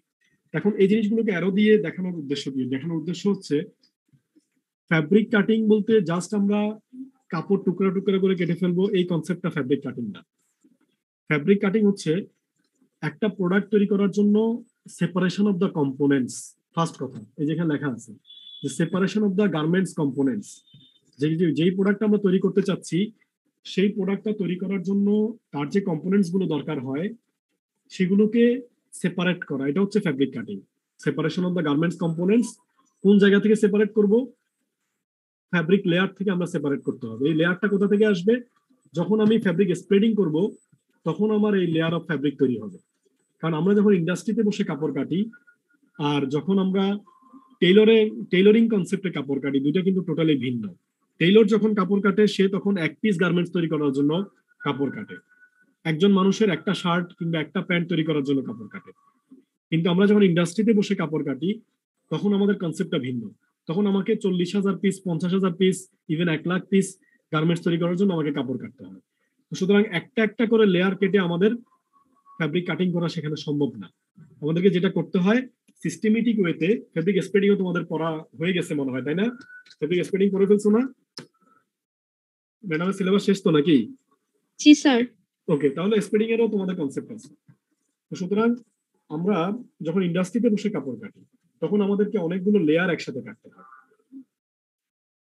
যেহেতু আমাদের অনেক হিউজ ভলিউমে আমাদেরকে গার্মেন্টস তৈরি করতে হবে। তো সুতরাং এটাই বলতেছি যে ফ্যাব্রিক কাটিং মানে হচ্ছে separation of the garments components from layer of the fabric. ইচ্ছে মতো সেপারেট করলে হবে না, অ্যাজ পার প্যাটার্ন। আমার প্যাটার্নে যেই শেপ আছে, যেই কার্ভ গুলো যেভাবে আছে ঠিক সেইভাবে আমাকে কাপড়টা কাটতে হবে। এই জন্যই ফার্স্টে বলছি যে ফ্যাব্রিক কাটিং মানে জাস্ট আমি হচ্ছে যে ইচ্ছে মতো কেটে ফেললাম, বিষয়টা এরকম না। আমাকে আগে স্প্রেড করতে হবে, প্যাটার্নটা মেক করতে হবে, মার্কারটা তৈরি করতে হবে, ব্যাক প্রসেস গুলো সব শেষ করে আসতে হবে। এই ব্যাক প্রসেস গুলো কমপ্লিট করার পরে হচ্ছে যে আমি এই ফ্যাব্রিক কাটিংটা আমি করতে পারবো। সুতরাং ফ্যাব্রিক কাটিং মানে হলো separation of the garments components from the layer of fabric as per pattern by the help of marker. কারণ মার্কারটা ছিল আমার কাটিং এর জন্য একটা গাইডলাইন, একটা helping hand. By the help of marker, এবং পাশাপাশি যে জিনিসটা লাগবে সেটা হলো অ্যান্ড সাম কাটিং ইনস্ট্রুমেন্টস। বোঝা যাচ্ছে আমার কথা? And some cutting instruments. তো সুতরাং টেইলর যখন কাটতেছে, টেইলর কিন্তু সিজার দিয়ে কেটে ফেলতেছে তার 2-3টা লেয়ার। তার কিন্তু কোনো এক্সট্রা কোনো এডিশনাল কোনো ইনস্ট্রুমেন্টের প্রয়োজন হয় না। কিন্তু আমি যখন ইন্ডাস্ট্রিতে বসে কাপড় কাটার কথা চিন্তা করব তখন কিন্তু আমাকে অবশ্যই কিছু ইনস্ট্রুমেন্টের কথা চিন্তা করতে হবে। সেটা ফুললি অটোমেটিক হতে পারে, সেমি অটো কাটার হতে পারে, বিভিন্ন রকমের কাটিং মেশিন আছে। কাটিং মেশিন নিয়ে অলরেডি আমাদের কিছু প্র্যাকটিক্যাল হয়ে গেছে, সেই মেশিনগুলোর ডিটেলসও আমাদের এই কাটিং চ্যাপ্টারের মধ্যে আসবে। তো যাই হোক, যে জিনিসটা আমি বোঝানোর চেষ্টা করতেছি, কাটিং মানে হচ্ছে separation of the components from the layer of fabric as per pattern by the help of marker and some cutting instruments. এই ডেফিনেশনটা মুখস্থ না, এই মুখস্থ না এই জন্য কারণ উপরে আমি তোমাদেরকে অ্যারো দিয়ে দেখাই দিচ্ছি যে কোনটার পরে কোনটা আসতেছে, সেখান থেকেই জাস্ট আমি ডেফিনেশনটা নিয়ে নিচ্ছি। আর ডেফিনেশনের মধ্যে একটা জায়গা রেড মার্ক করা আছে, খেয়াল করো, এবং একটা শব্দ আছে খুব ইম্পর্টেন্ট, সেটা হচ্ছে একুরেট। তার মানে শুধু সেপারেট করলে হবে না, সেপারেশনের ক্ষেত্রে একুরেসিটা অনেক বেশি ইম্পর্টেন্ট। কেন ইম্পর্টেন্ট? এর ব্যাখ্যা হচ্ছে একদম লাস্টের লাইনটা বলা আছে, দেখো, cutting is very sensitive part of production. আমরা আমাদের টোটাল গার্মেন্টস প্রোডাকশনের মধ্যে যতগুলো প্রসেস ফলো করি, যতগুলো সিস্টেমের মধ্যে দিয়ে আমাদেরকে যেতে হয়, তার মধ্যে সবচেয়ে সেন্সিটিভ পার্ট হচ্ছে কাটিং। কারণ একবার যদি তুমি উল্টাপাল্টা কোনো কিছু কেটে ফেলো, তাহলে সেটা রেকটিফাই করার মতো এনাফ সুযোগ থাকে না। সাপোজ তুমি 10,000 পিসের কোনো একটা প্রোডাকশন করতেছো, সেই 10,000 পিসের প্রোডাকশন করতে গিয়ে সবকিছু কাটছো, শুধুমাত্র ছোট্ট পকেটটা বাদ দিয়ে গেছো, কাপড় টাপড় সব কেটে শেষ করে ফেলছো, তাহলে এই পকেট কাটার তোমার কিন্তু আর কোনো সুযোগ থাকবে না। তো যার জন্য আরো অনেকগুলো বিষয় আছে যেগুলোতে আমি আসবো আস্তে আস্তে। একুরেসিটা বোঝানোর চেষ্টা করতেছি যে অন্য কোনো প্রসেসে যদি কোনো একটা ভুল হয়, সেটা রেকটিফাই করার মতো কিছুটা সুযোগ থাকে, কিন্তু কাটিং এ যদি কোনো একটা মিস্টেক হয়, সেটা রেকটিফাই করার মতো খুব বেশি আমাদের হাতে সুযোগ থাকে না। তো যার জন্য এই ডেফিনেশনটার মধ্যে একুরেট শব্দটা অনেক বেশি ইম্পর্টেন্ট। তো আমরা যদি ফুল ডেফিনেশনটা আরেকবার একটু বলি, যে accurate separation of the garments components from the layer of fabric as per pattern by the help of marker and some cutting instruments. এই হলো কাটিং এর ডেফিনেশন। আর কাটিং তো সেন্সিটিভ পার্ট অফ প্রোডাকশন কেন সেটা বলছি, আরো কিছু কথা আছে। যেমন দেখো উপরে বলা আছে কোশ্চেনটা যে why cutting operation is so sensitive, এত সেন্সিটিভ কেন কাটিং অপারেশন। যেমন এখানে কিছু এক্সাম্পল দেওয়া আছে যে কাটিং অফ এওপি। এওপি শব্দের অর্থ হচ্ছে, আমি লিখি এখানে, দেখো খেয়াল করো, অল ওভার প্রিন্ট।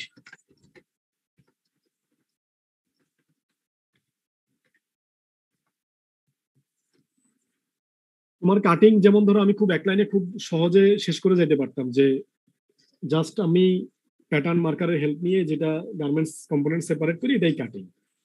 তো এর বাইরে কিন্তু আরো অনেকগুলো কথা আছে, সেখানে আমাদেরকে একটু কনসেন্ট্রেট করতে হবে জিনিসগুলো বোঝার জন্য। যেমন প্রত্যেকটা ফ্যাব্রিকের কাটিং কিন্তু এক রকমের হবে না, এক একটা ফ্যাব্রিক কাটতে গেলে আমাদেরকে এক এক রকমের জিনিস মাথায় রাখতে হবে। তার মধ্যে যেমন একটা হচ্ছে তোমার cutting of AOP fabric. AOP মানে অল ওভার প্রিন্ট। এই যে বিড়ালের প্রিন্টওয়ালা যে ছবিটা, মানে ফ্যাব্রিকটা তোমরা দেখতে পাচ্ছ, এই ধরনের ফ্যাব্রিক হচ্ছে অল ওভার প্রিন্ট। আর আমরা প্রিন্টের নর্মালি দুইটা ধরন হয়, একটা হচ্ছে অল ওভার প্রিন্ট আর একটা হচ্ছে প্লেসমেন্ট প্রিন্ট। প্লেসমেন্ট প্রিন্ট কোনটা? নর্মালি আমরা যে টি শার্টের মধ্যে, বিভিন্ন গার্মেন্টস এর মধ্যে দেখি যে একটা নির্দিষ্ট জায়গার মধ্যে একটা প্রিন্ট করা আছে, যে কোনো একটা ছবি হতে পারে, একটা লোগো হতে পারে, বা যে কোনো কিছু একটা নির্দিষ্ট জায়গার মধ্যে, সেটাকে বলা হয় প্লেসমেন্ট প্রিন্ট। প্লেসমেন্ট একটা নির্দিষ্ট জায়গায়, লোকালাইজড প্রিন্ট। আর আরেকটা হচ্ছে তোমার all over print. All over print মানে পুরো জায়গা জুড়ে তোমার প্রিন্ট থাকবে। যেমন এই যে এই ছবিটা যেটা আমরা দেখতেছি, কিংবা আমরা আমাদের বিভিন্ন গার্মেন্টস এর মধ্যেই পুরো জায়গা জুড়ে সেম প্রিন্ট থাকে, এইগুলো হচ্ছে অল ওভার প্রিন্ট। তাহলে এই যে প্লেসমেন্ট প্রিন্ট এবং অল ওভার প্রিন্ট, এই দুই ধরনের ফ্যাব্রিকের কাটিং কনসেপ্ট কিন্তু দুই রকম, একই না। প্লেসমেন্ট প্রিন্টের ক্ষেত্রে আমরা যেটা করি সেটা হচ্ছে আমরা আগে গার্মেন্টসটাকে কাটি, কাটার পরে আমরা প্রিন্ট করি। সাপোজ আমার যদি একটা টি শার্টের ফ্রন্ট পার্টে বা চেস্টে যদি কোনো একটা প্রিন্ট থাকে, তার মানে ফ্রন্ট পার্টটা আমি কি করব, কাটিং করার পরে প্রিন্ট করব। কিংবা যদি আমার স্লিভে প্রিন্ট থাকে, স্লিভটা কেটে নেওয়ার পরে আমি প্রিন্ট করব। এটা হচ্ছে প্লেসমেন্ট প্রিন্ট। আর অল ওভার প্রিন্ট যেটা, সেখানে উল্টা ঘটনা ঘটে। সেটা হচ্ছে যে আমরা আগে কাপড়টাকে প্রিন্ট করব, কাপড়টাকে প্রিন্ট করার পরে আমি কাপড়টাকে কাটিং করব। যেমন এই যে এই বিড়ালের প্রিন্টওয়ালা যেটা, এই ধরনের গার্মেন্টস এর ক্ষেত্রে আমরা কিন্তু আগে কেটে নিয়ে তারপর প্রিন্ট করব না। আমরা এখানে যেটা করি যে টোটাল ফ্যাব্রিকটাকে আমরা আগে প্রিন্ট করে ফেলি, প্রিন্ট করার পরে আমরা কাপড় কাটি। এখন এই যে প্রিন্ট করার পরে আমি কাপড় কাটতে যাচ্ছি, এই কাপড় কাটিং করার ক্ষেত্রে আমাকে কিছু সতর্কতা অবলম্বন করতে হবে। যেমন এই বিড়ালের প্রিন্টের ক্ষেত্রে যদি আমি চিন্তা করি, বিড়ালের মাথাগুলোর একটা ডিরেকশন আছে না, নর্মালি একটা অ্যানিমেল প্রিন্ট এটা, বা একটা ক্যাট প্রিন্ট যেটাই বলি না কেন, এর তো একটা মাথা আছে, পা আছে, তার একটা বডি স্ট্রাকচার আছে। তো সুতরাং আমি যখন গার্মেন্টসটা মেক করব, আমাকে তার এই যে স্ট্রাকচার, এটা দিয়ে খেয়াল রাখতে হবে। আমি যদি গার্মেন্টসটাকে এমন ভাবে মেক করি, ফ্রন্ট পার্টের মধ্যে বিড়ালের মাথাগুলো হচ্ছে উপরের দিকে করা, আর ব্যাক পার্টের দিকে বিড়ালের মাথাটা চলে গেছে নিচের দিকে, একটা স্লিভে হচ্ছে বিড়ালের মাথা উপরের দিকে দেখা যাচ্ছে, আর একটা স্লিভে হচ্ছে বিড়ালের মাথা নিচের দিকে চলে গেছে, এই গার্মেন্টস কি ইউজ করা যাবে? যাবে কিনা? না স্যার, এই গার্মেন্টস ইউজ করা যাবে না। সুতরাং এই ধরনের কোনো প্রিন্ট যদি ফ্যাব্রিকে থাকে বা ফ্যাব্রিকের মধ্যে যদি কোনো ডিরেকশন থাকে, এটা বিড়ালের প্রিন্ট দিয়ে আমি এক্সাম্পল দিচ্ছি, এটা গাছের প্রিন্ট হতে পারতো, কোনো একটা গাছের তো একটা আপার পোর্শন থাকবে, একটা লোয়ার পোর্শন থাকবে। তো সুতরাং এই ধরনের যদি কোনো ফ্যাব্রিকের মধ্যে ডিরেকশন থাকে, আমাকে অবশ্যই কাটিং এর ক্ষেত্রে খেয়াল রাখতে হবে আমি যেন কাটিং করার সময়ে আমি যেন ডিরেকশনটা মেনটেন করি, আমার জন্য এক এক পার্টসের মধ্যে ডিরেকশনটা এক এক দিকে চলে না যায়। তাহলে এটা কিন্তু আমাদের একটা কাটিং এর ক্ষেত্রে একটা সেন্সিটিভ একটা পার্ট। আমি যদি উল্টো পাল্টা কেটে ফেলি তাহলে কিন্তু এটা রেকটিফাই করার মতো কোনো সুযোগ থাকবে না, যে আমি সব ফ্রন্ট পার্ট গুলা কাটলাম সেখানে মাথা উপরের দিকে, সব ব্যাক পার্ট গুলা কাটলাম মাথা নিচের দিকে, তাহলে সব ব্যাক পার্ট গুলো বাতিল। অ্যাকচুয়ালি আমাদের সব গার্মেন্টস গুলোই বাতিল হয়ে যাবে, কারণ ওই দিয়ে আমি কোনো গার্মেন্ট সেলাই করতে পারবো না। এক নম্বর এক্সাম্পল। সেকেন্ড, খেয়াল করো কাটিং অফ স্ট্রাইপ ফ্যাব্রিক।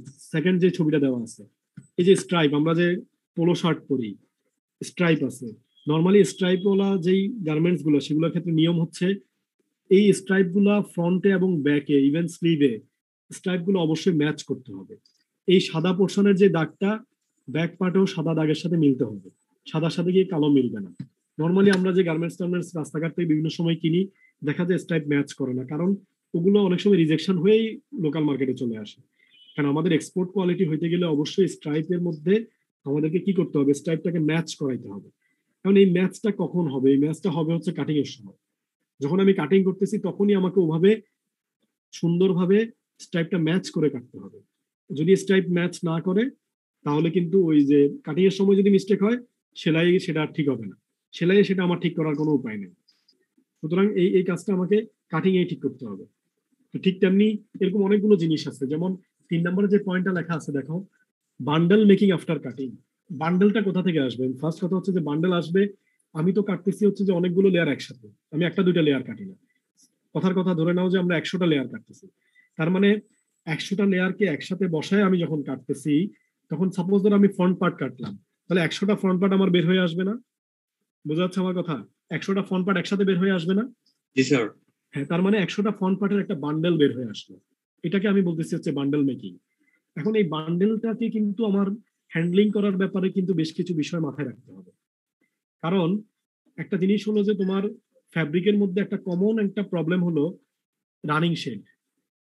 ফ্যাব্রিকের একটা কমন প্রবলেম হলো রানিং শেড, মানে ফ্যাব্রিকের একটা নির্দিষ্ট অংশ যেই শেড দেখা যাচ্ছে, সাপোজ ধর আমি লাল কালারে কোনো একটা কাপড় ডাই করলাম, মানে রং করলাম রেড কালারে, এই পুরো ফ্যাব্রিক কিন্তু সেম রেড থাকবে না।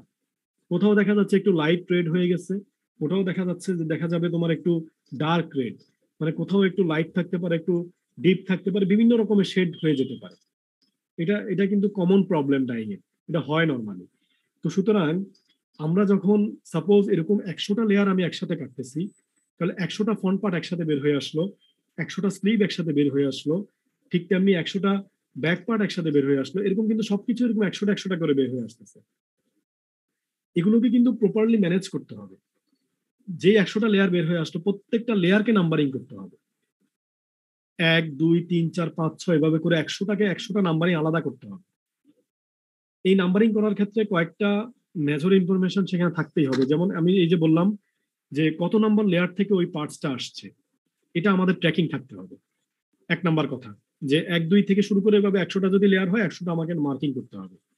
2 নাম্বার কথা হচ্ছে ওই পার্টটা কোন পার্ট, এটা কি ফ্রন্ট পার্ট না ব্যাক পার্ট না স্লিভ, সেটা আমার মার্কিং করা থাকতে হবে, যেটা ব্যাক পার্ট বা এটা ফ্রন্ট পার্ট। তোমরা যেমন মার্কার করছো, তোমরা খেয়াল করো, মার্কার যখন তোমরা করছো তখন মার্কারের মধ্যে যখনই একটা পার্টস আঁকছো তখন কিন্তু সেটার মধ্যে লিখে দিছো যে এটা ব্যাক পার্ট।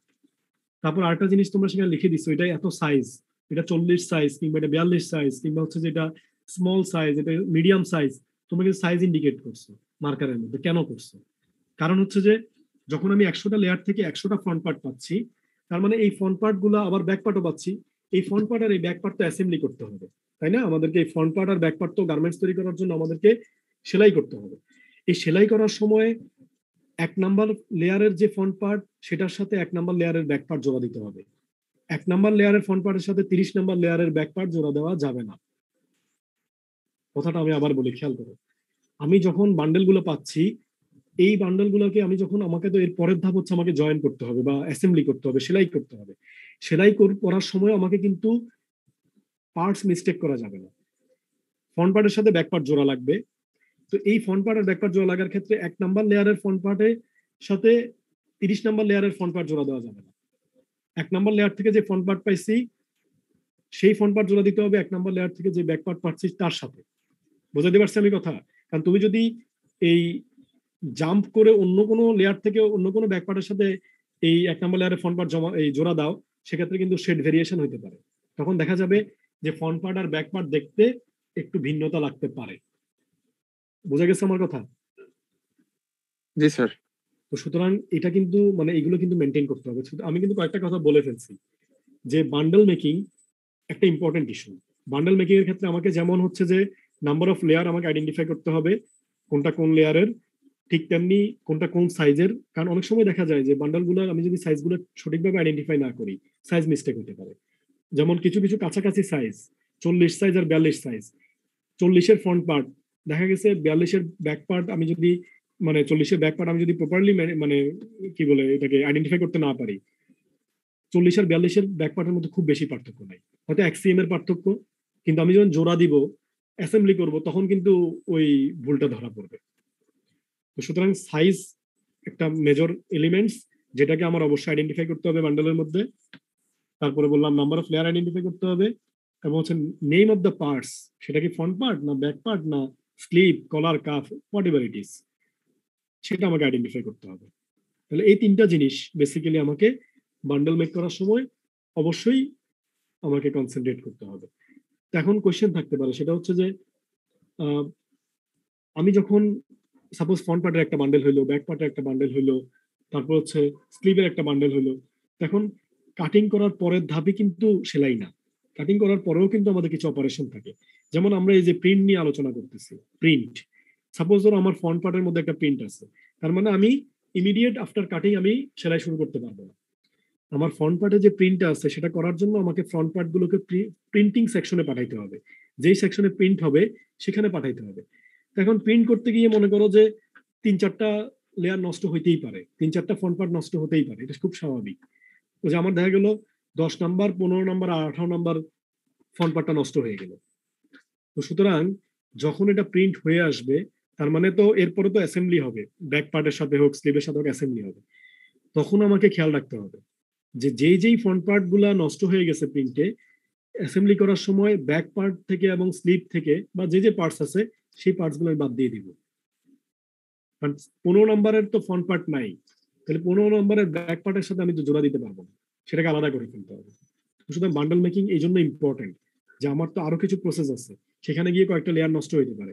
আমি যদি এই প্রপারলি বান্ডলটা মেক না করি, প্রপারলি বান্ডলটাকে অ্যারেঞ্জ না করি, তাহলে আমার যখন পরবর্তীতে আমি যখন অ্যাসেম্বলি করতে যাব তখন তো গন্ডগোল বেঁধে যাবে। দেখা গেছে 13 নম্বরের সাথে 18 নম্বরের ব্যাক পার্ট জোড়া লেগে গেছে, এবং লাগার পরে যেটা হয়েছে যে দেখা গেছে তোমার দুইটা পার্টের মধ্যে কিছুটা শেড ভেরিয়েশন দেখা যেতে পারে। তো সুতরাং এই জিনিসগুলো আমাদেরকে কাটিং এর ক্ষেত্রে মাথায় রাখতে হবে। Bundle making immediate after cutting করা হয়, তো সুতরাং কাটিং এর পরপরই এই বান্ডল মেকিং এর যে বিষয়গুলো এগুলো আমাদেরকে প্রপারলি করতে হবে, আদারওয়াইজ কিন্তু বিভিন্ন ধরনের মিস্টেক হতে পারে। তো সুতরাং এই জন্যই বলা হচ্ছে যে কাটিং অপারেশনটা এত সেন্সিটিভ।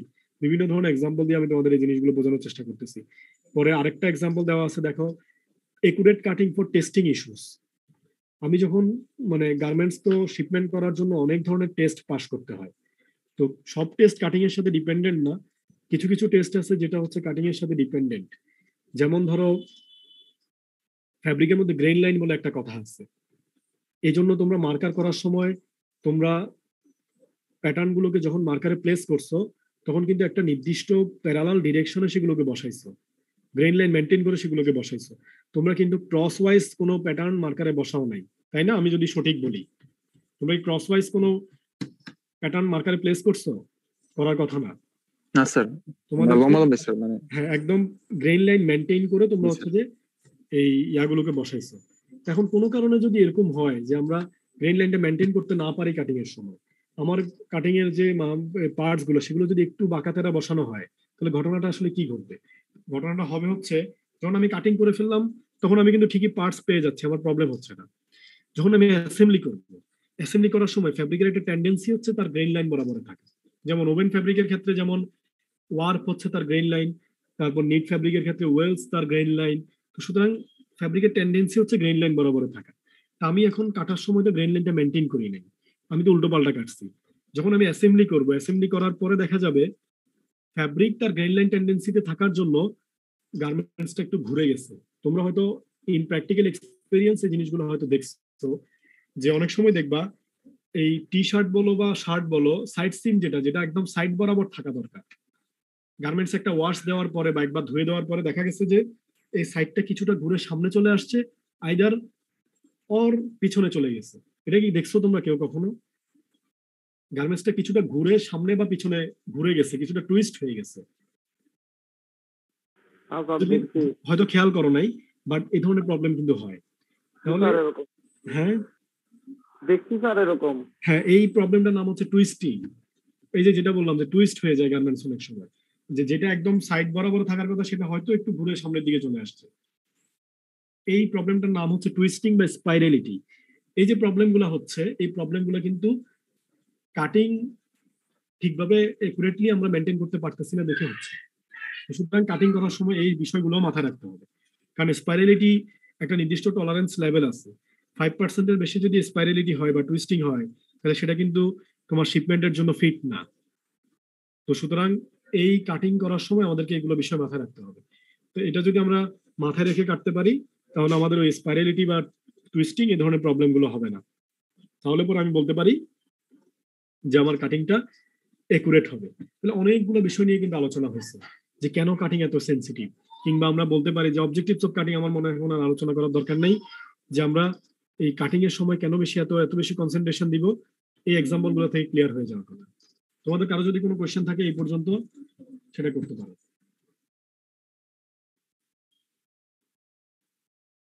আমরা এতক্ষণ যেটা আলোচনা করলাম কাটিং নিয়ে, আমি ইনিশিয়ালি আমি এক লাইনে শেষ করতে পারতাম, আমি অনেকগুলো এক্সাম্পল দিয়ে বোঝানোর চেষ্টা করছি, কারণ এটা অনেক ইম্পর্টেন্ট একটা চ্যাপ্টার। বুঝতে পারছি কিনা?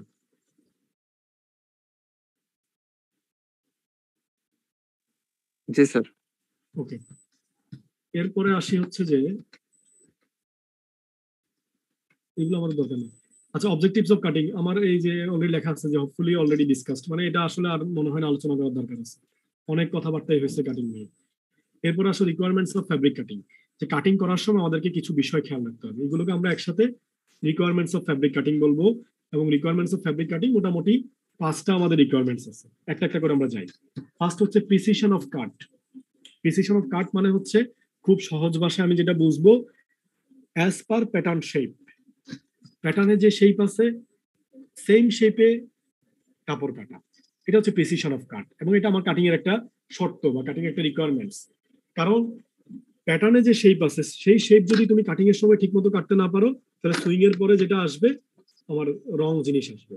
আর প্যাটার্নের শেপটাকে কেন এত ইম্পর্টেন্স দেওয়া হচ্ছে, কারণ আমরা যে প্যাটার্ন গুলো ইউজ করি, যেমন এই যে তোমরা এই প্যাটার্ন গুলো দেখে চেনার কথা, এটা স্লিভের একটা প্যাটার্ন, কিংবা এটা একটা ফ্রন্ট পার্টের একটা প্যাটার্ন, তাহলে এগুলো কিন্তু চার কোনা কোনো বক্স না যে আমি ঠাস ঠাস কেটে ফেললাম। তার মানে প্যাটার্নের মধ্যে অনেক ধরনের শেপ আছে, অনেক ধরনের কার্ভ আছে, বিভিন্ন ধরনের শেপ এবং কার্ভ। এই জিনিসগুলোকে অ্যাকর্ডিংলি কাটা বা একুরেটলি কাটা, এই এই এই কথাটার নামই হচ্ছে প্রিসিশন অফ কাট। ক্লিয়ার? বোঝা গেছে কথা? প্রিসিশন অফ কাট মানে কি?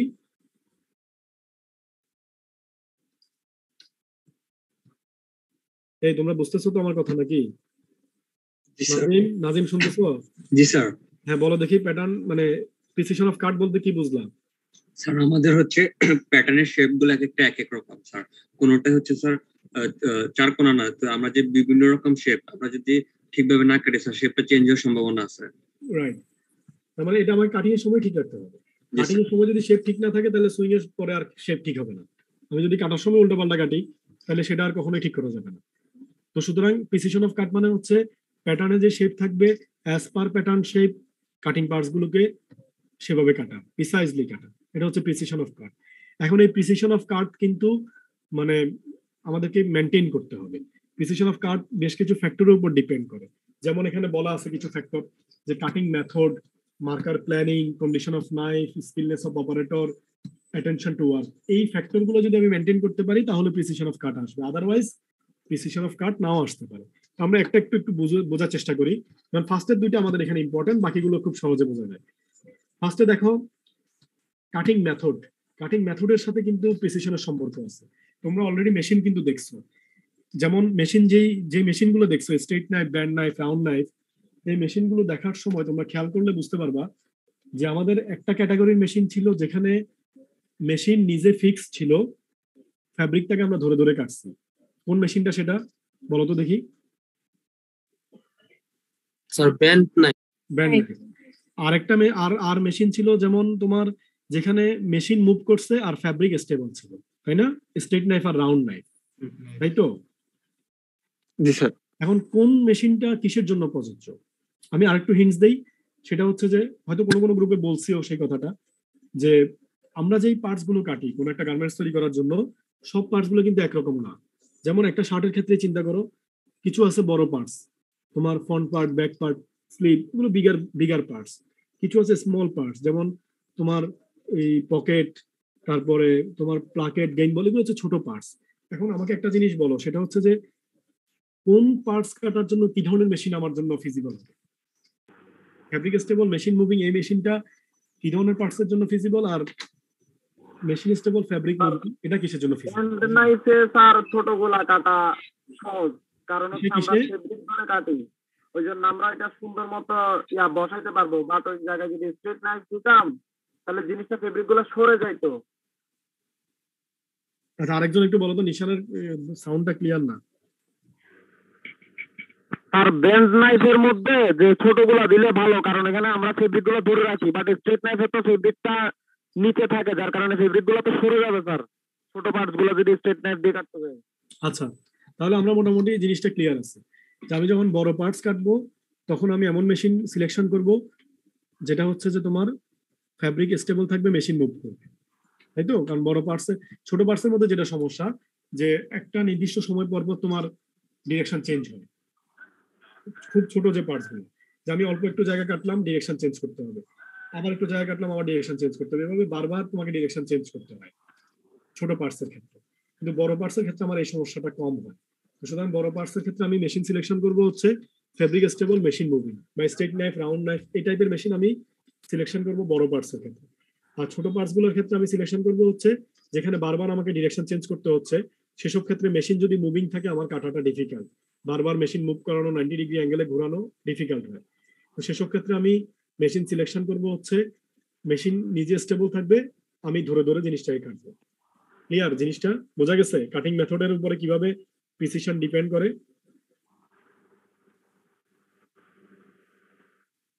জি স্যার। ওকে, এরপর আসো মার্কার প্ল্যানিং। মার্কার প্ল্যানিং এর সাথেও তোমার প্রিসিশন অফ কাট ডিপেন্ড করে। যেমন এই ছবিটার দিকে তাকাও, এখানে দুইটা স্লিভ, মনে করো এখানে আমি একটা মার্কার করছি, দুইটা স্লিভ আমি এভাবে পাশাপাশি বসাইলাম, আর এখানে হচ্ছে তোমার উপরে একটা স্লিভ দিলাম আর নিচে একটা ফ্রন্ট পার্ট দিলাম। দেখো এভাবে যখন বসাচ্ছি দুটো অপোজিট কার্ভ একসাথে হয়ে গেছে না? মানে যদিও পার্টস গুলো আরেকটু ক্লোজ থাকবে, আমি জাস্ট মানে এখানে দেখানোর জন্য বসাচ্ছি, বাট আমি যখন মার্কারে বসাবো তখন নিশ্চয়ই আমি এতটুকু গ্যাপ রাখতে পারবো না, আমাদেরকে আরেকটু ক্লোজ বসাইতে হবে। তো আমাকে একটা জিনিস বলো, সেটা হচ্ছে যে এই ওয়েতে বসানো আমার জন্য বেটার, নাকি হচ্ছে যে এই ওয়েতে বসানো আমার জন্য বেটার? কোনটা আমার জন্য বেটার হবে? ফার্স্ট ওয়ে না সেকেন্ড ওয়ে? স্যার সেকেন্ডটা। কেন, কারণ কি? এই ওয়েতে বসে স্যার, ফার্স্ট ওয়েতে বসে স্যার আমার দুই পাশে স্যার ফেব্রিক মানে লস মানে হচ্ছে স্যার, নষ্ট হচ্ছে। আর এভাবে বসালে স্যার সাপোজ নষ্ট হচ্ছে না, আমি একদম একটার সাথে একটা লাগাই বসালাম,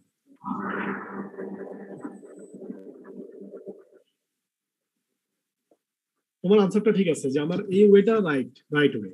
কারণ কি, আমি যখন দুটো অপোজিট কার্ভকে আমি একসাথে করতেছি, আমি যখন কাটিং করবো তখন কোনোটা যদি একটু বেশি কাটা হয়ে যায় তার মানে আরেকটা কম কাটা হবে, তাই না? দুটো অপোজিট কার্ভকে কাটাটা যতটা আমার জন্য ডিফিকাল্ট, তার চাইতে দুইটা সেম ওয়ে কার্ভ থাকলে এটা আমার কাটিং মেশিনে কাটাটা তখন আমাকে এক ডিরেকশনে চিন্তা করতে হচ্ছে, আমি কেটে চলে যাচ্ছি, আমার কাটিংটা কমপ্লিট হয়ে যাচ্ছে। বুঝতে পারছো আমার কথা? কিন্তু দুটো অপোজিট মুখী কার্ভ যদি আমার একসাথে থাকে তখন কিন্তু আমার দেখা যাচ্ছে কাটিংটা একটু এদিক সেদিক হওয়ার সুযোগ থাকে। তার মানে এই ছোটখাটো বিষয়গুলো আমাকে খেয়াল রাখতে হবে তোমার প্রিসিশনের দিকটা ঠিক রাখার জন্য। মার্কার প্ল্যানিং, এটা এই বিষয়টা হলো মার্কার প্ল্যানিং এর বিষয়। তাই মার্কারটা প্ল্যান করার সময় কিভাবে বসাবো, আমি এভাবে বসাবো নাকি আমি এভাবে বসাবো? আমি যদি সেম কার্ভ গুলোকে একসাথে রাখি বসানোর সময় তাহলে আমার প্রিসিশন আসার সুযোগ বেশি থাকবে। আর যদি অপোজিট কার্ভ গুলোকে বসাই দেখা গেছে আমার প্রিসিশনটা কিছুটা হইলেও হ্যাম্পার হওয়ার সুযোগ থাকে। বুঝতে পারছো আমার কথা? জি স্যার। ওকে, এরপরে আসো কন্ডিশন অফ নাইফ। তার মানে নাইফের কন্ডিশন যদি ভালো থাকে, প্রিসিশন ভালো আসবে, এটা সহজ কথা। বা নাইফের শার্পনেস, কন্ডিশন বলতে অ্যাকচুয়ালি বোঝানো হচ্ছে শার্পনেস। নাইফের শার্পনেস যদি ভালো থাকে তাহলে আমার হচ্ছে যে প্রিসিশন ভালো হবে, আর নাইফের শার্পনেস যদি ভালো না থাকে আমার প্রিসিশন ভালো আসবে না। স্কিলনেস অফ অপারেটরের কোনো বিকল্প নাই। অপারেটর যত স্কিল হবে তত আমার প্রিসিশন ভালো আসবে। আর এরপরে আরো একটা কথা আছে, অ্যাটেনশন টু ওয়ার্ক, মানে শুধু স্কিল হইলেই হবে না, পাশাপাশি কাজেও মনোযোগ থাকতে হবে। কাজেও মনোযোগ থাকতে হবে। অ্যাটেনশন যদি ঠিকঠাক মতো না থাকে সেক্ষেত্রে আমার প্রিসিশন ঠিক মতো না আসতে পারে। সুতরাং লাস্টের যে 3টা পয়েন্ট আছে এগুলো আমাদের আসলে বোঝা খুব বেশি ডিফিকাল্ট কিছু না। উপরের 2টা আমাদেরকে একটু ভালোভাবে বুঝতে হবে, যে কাটিং মেথড সিলেকশন একটা ব্যাপার, আর মার্কার প্ল্যানিং এর দিকে আমাদেরকে নজর দিতে হবে যাতে প্রিসিশন অফ কাটটা ঠিকঠাক মতো থাকে। এই হলো আমাদের মোটামুটি প্রিসিশন অফ কাট। এরপরে আসলে হচ্ছে ক্লিন এজ। কাটিং এর আরেকটা আমরা আসলে পড়তেছি কি, আমরা পড়তেছি হচ্ছে যে রিকোয়ারমেন্টস অফ ফ্যাব্রিক কাটিং, যে ফ্যাব্রিক কাটিং এর রিকোয়ারমেন্টস গুলো কি কি। এর মধ্যে একটা রিকোয়ারমেন্টস হচ্ছে ক্লিন এজ, মানে আমি যখন কাটিং করব, কাটিং করার পরে কাটিং পার্টস এর চারপাশ নিট এন্ড ক্লিন থাকবে। যদি না থাকে একটা প্রবলেম হয়, সেটা হচ্ছে যে দেখা যায় অনেক সময় যে যেই বরাবর আমি কাটছি এজ বরাবরে তোমার সুতা টুতা বের হয়ে আসে। এই যে সুতা বের হয়ে আসার যে প্রবলেম, এই প্রবলেমটার নাম হচ্ছে ফ্রেইং। লেখা আছে দেখো, সুতা বের হয়ে আসার যে প্রবলেম, এই প্রবলেমটার নাম হচ্ছে ফ্রেইং। এই ফ্রেইংটা কেন হয়? এই ফ্রেইংটা হয় হচ্ছে যদি নাইফের কন্ডিশনটা ঠিক না থাকে। নাইফের কন্ডিশন বলতে আমি আগেই বলছি যে নাইফের শার্পনেস, যদি নাইফের শার্পনেস ঠিক মতো না থাকে তাহলে আমি যখন কাটবো তখন একটু আমাকে হয়তো দেখা যাচ্ছে একটু ধাক্কাধাক্কি করে কাটতে হচ্ছে, তখনই এই প্রবলেমটা হয় যে এজটা ক্লিন থাকে না, এজটা হচ্ছে তোমার ফ্রেইং হয়ে যায়, মানে সুতা বের হয়ে আসে। তাহলে এটা সহজ পয়েন্ট, যে রিকোয়ারমেন্টস অফ ফ্যাব্রিক কাটিং হচ্ছে আমাদের ক্লিন এজ।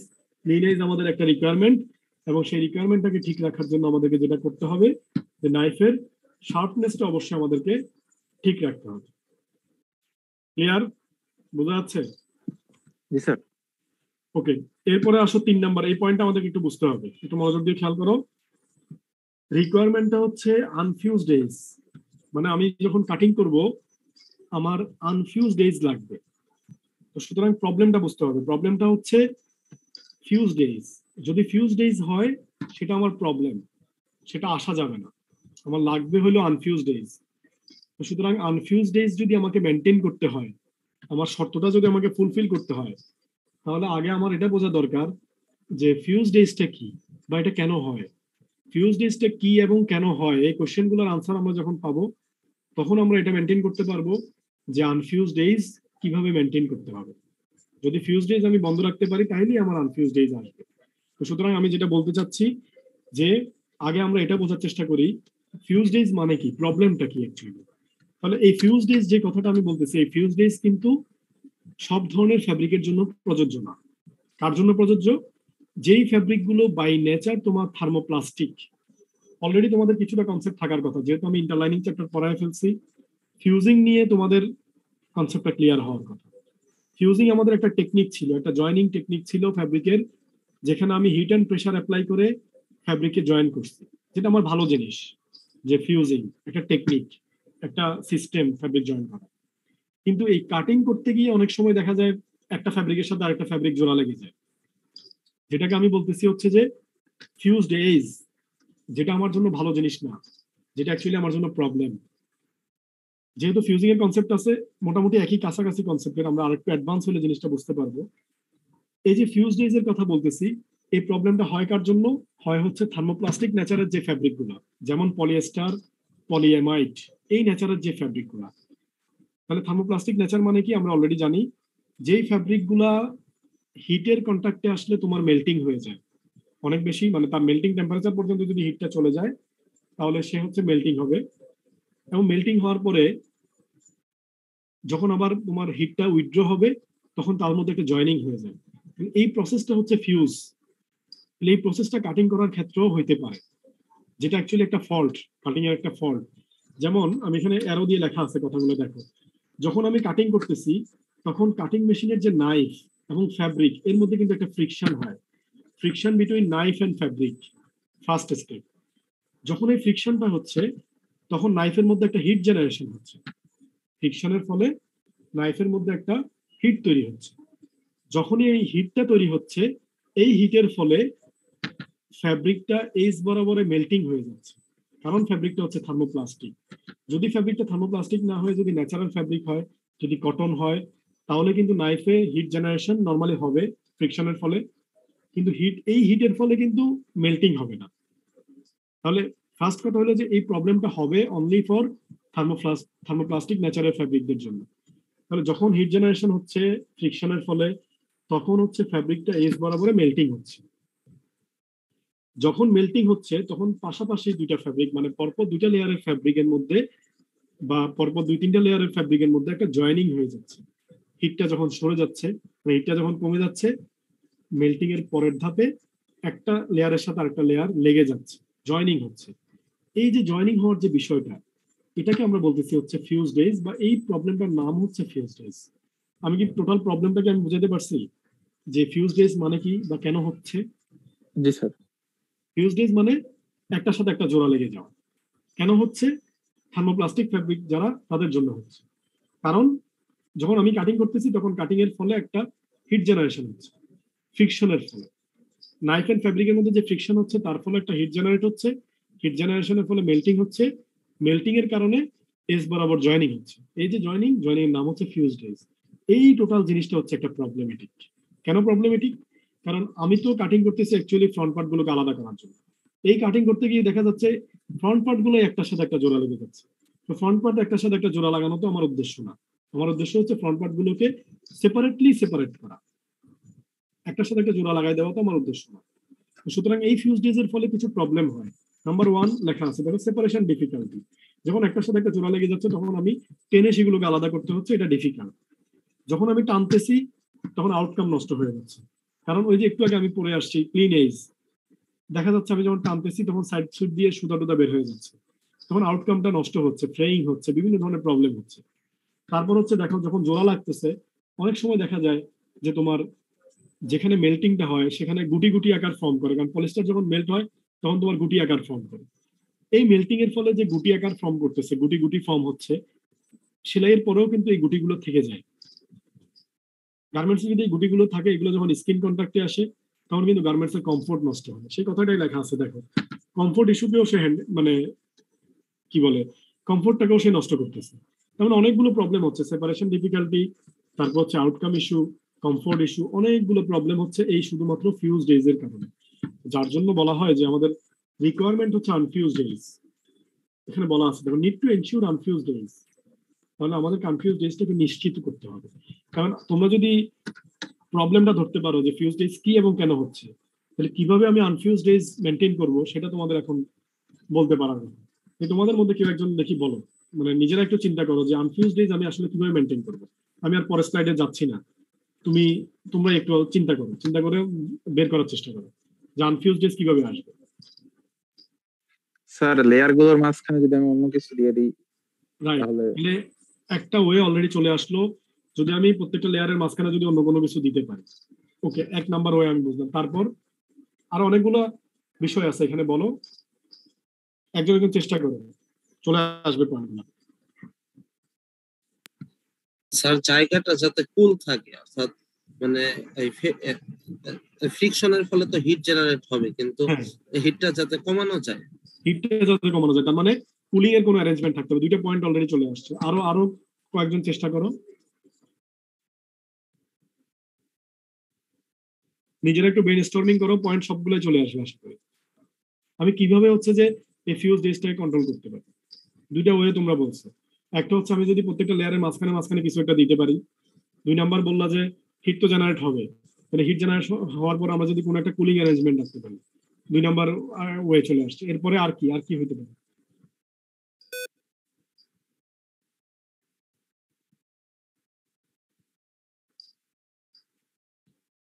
কই নতুন কেউ বলো।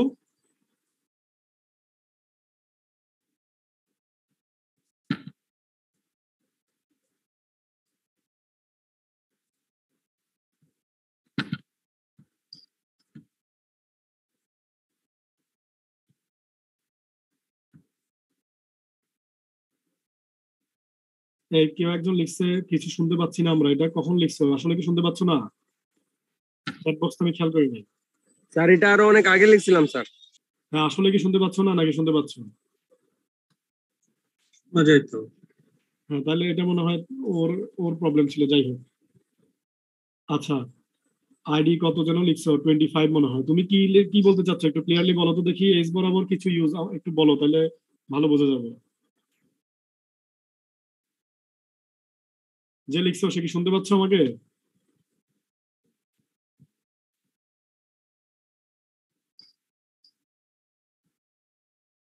#025।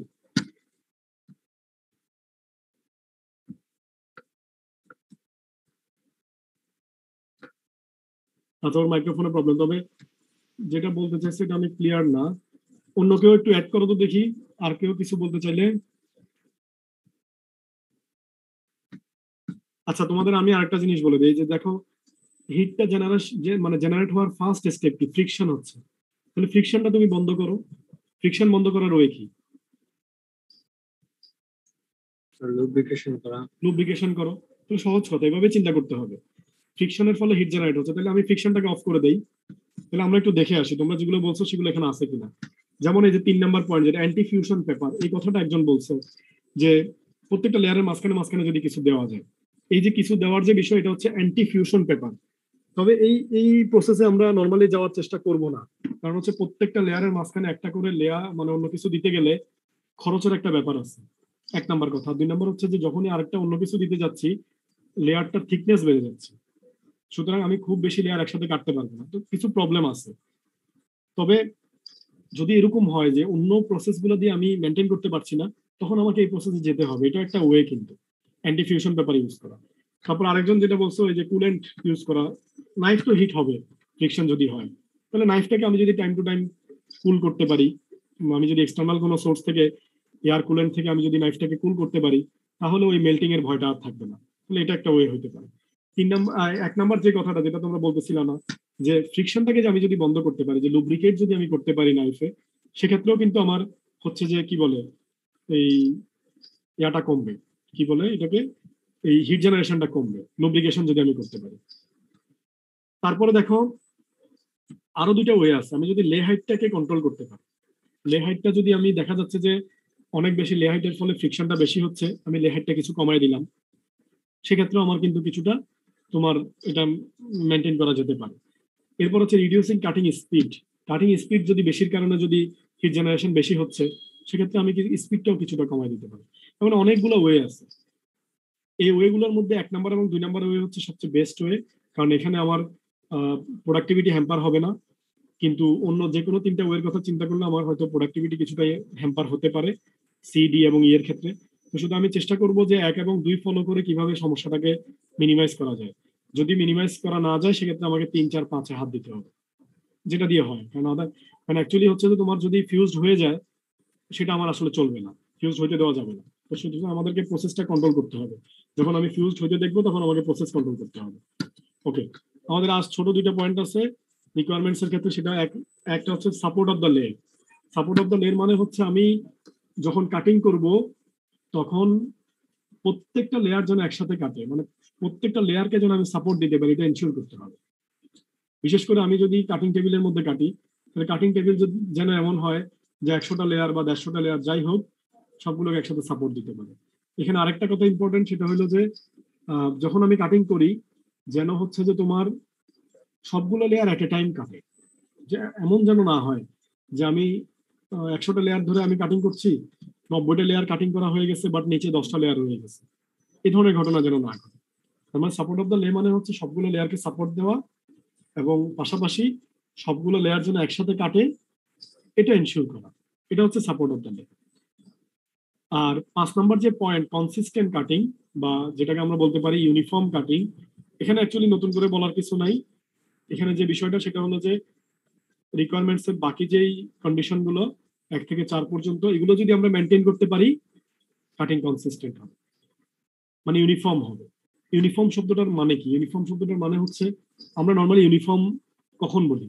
যখন কোনো একজন প্লেয়ারের কথাই চিন্তা করো, যখন তার পারফরমেন্স ধারাবাহিক থাকে। আজকে তোমার মনে করো যে ভালো করলো, কালকে আবার হঠাৎ করে খারাপ করে ফেললো, এরকম না, কনসিস্টেন্ট থাকবে। কাটিং এর ক্ষেত্রে কনসিস্টেন্সিটা তাহলে কি? কাটিং এর ক্ষেত্রে কনসিস্টেন্সিটা হচ্ছে 100টা লেয়ার থেকে 100টা ফ্রন্ট পার্ট আসবে, সেই 100টা ফ্রন্ট পার্ট যেন দেখতে 100 রকম না হয়, দেখতে একরকম হয়, এটা হলো কনসিস্টেন্ট কাটিং। কোনো একটা ফ্রন্ট পার্ট একটু ছোট, কোনোটার শেপ একটু এদিক সেদিক চলে আসছে, প্রথম 50টা একরকম আসছে, তারপরের 20টা আরেক রকম আসছে, তারপরে 10টা আরেক রকম আসছে, এরকম হওয়া যাবে না। কনসিস্টেন্ট কাটিং মানে হচ্ছে থ্রু আউট দ্য কাটিং সবগুলো পার্টস, সবগুলো লেয়ার থেকে যতগুলো পার্টস আমি পাবো সবগুলো দেখতে ইউনিফর্ম হবে, একই রকম হবে, কনসিস্টেন্ট হবে। এটা কখন হবে? যখন আমি বাকি রিকোয়ারমেন্ট গুলো ফুলফিল করতে পারবো, এই যে প্রিসিশন অফ কাট থেকে শুরু করে বাকি জিনিসপত্রগুলো আমি যখন মেনটেন করতে পারবো, তখন আমার কাটিংটা কনসিস্টেন্ট হবে। ক্লিয়ার? বুঝাতে পারছি? রিকোয়ারমেন্টস অফ কাটিং শেষ। রিকোয়ারমেন্টস অফ কাটিং এ কারো কোনো কোশ্চেন থাকলে করতে পারো। টোটাল যে 5টা পয়েন্ট নিয়ে আলোচনা হলো,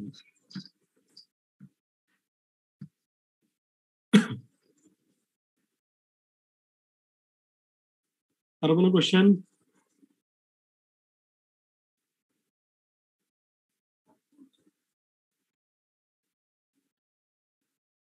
আমরা কি আজকে কন্টিনিউ করবো নাকি পরের দিন? স্যার আজকে এ পর্যন্ত থাক স্যার। হ্যাঁ স্যার আজকে এই পর্যন্ত থাক। আচ্ছা ঠিক আছে, তাহলে আমরা হচ্ছে যে নেক্সট আরেকটা ক্লাস আমি শিডিউল করে ওই যে সিআরকে জানাই দিব, যেহেতু দিনের বেলা তোমাদের ক্লাস থাকে, হয়তো ক্লাসগুলো রাতেই নিতে হবে, বা আমরা যদি শুক্র শনি, তো শুক্র শনির মধ্যে হয়তো একদিন আমি শিডিউল দিতে পারি।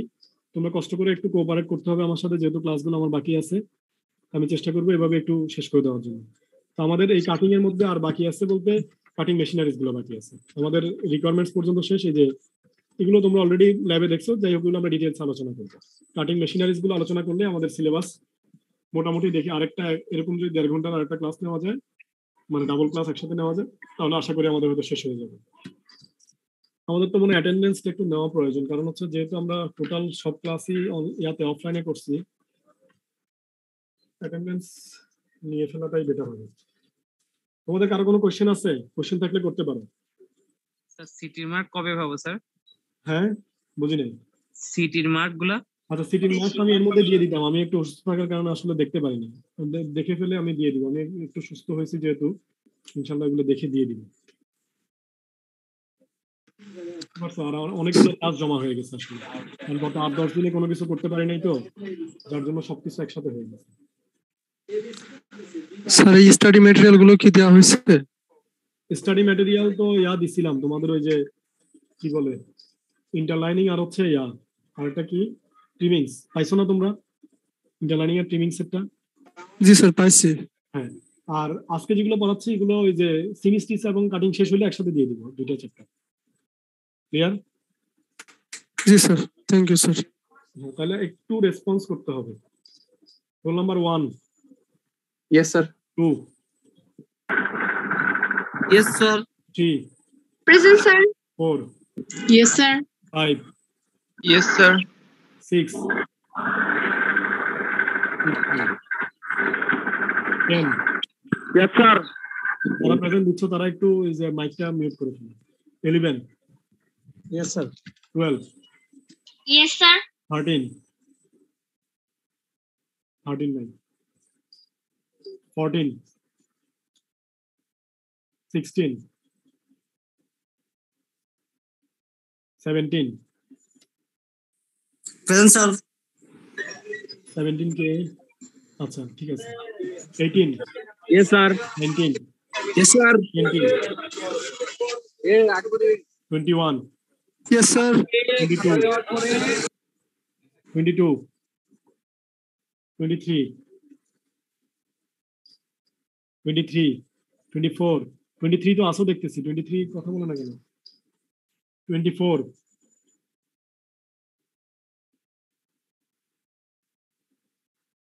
25।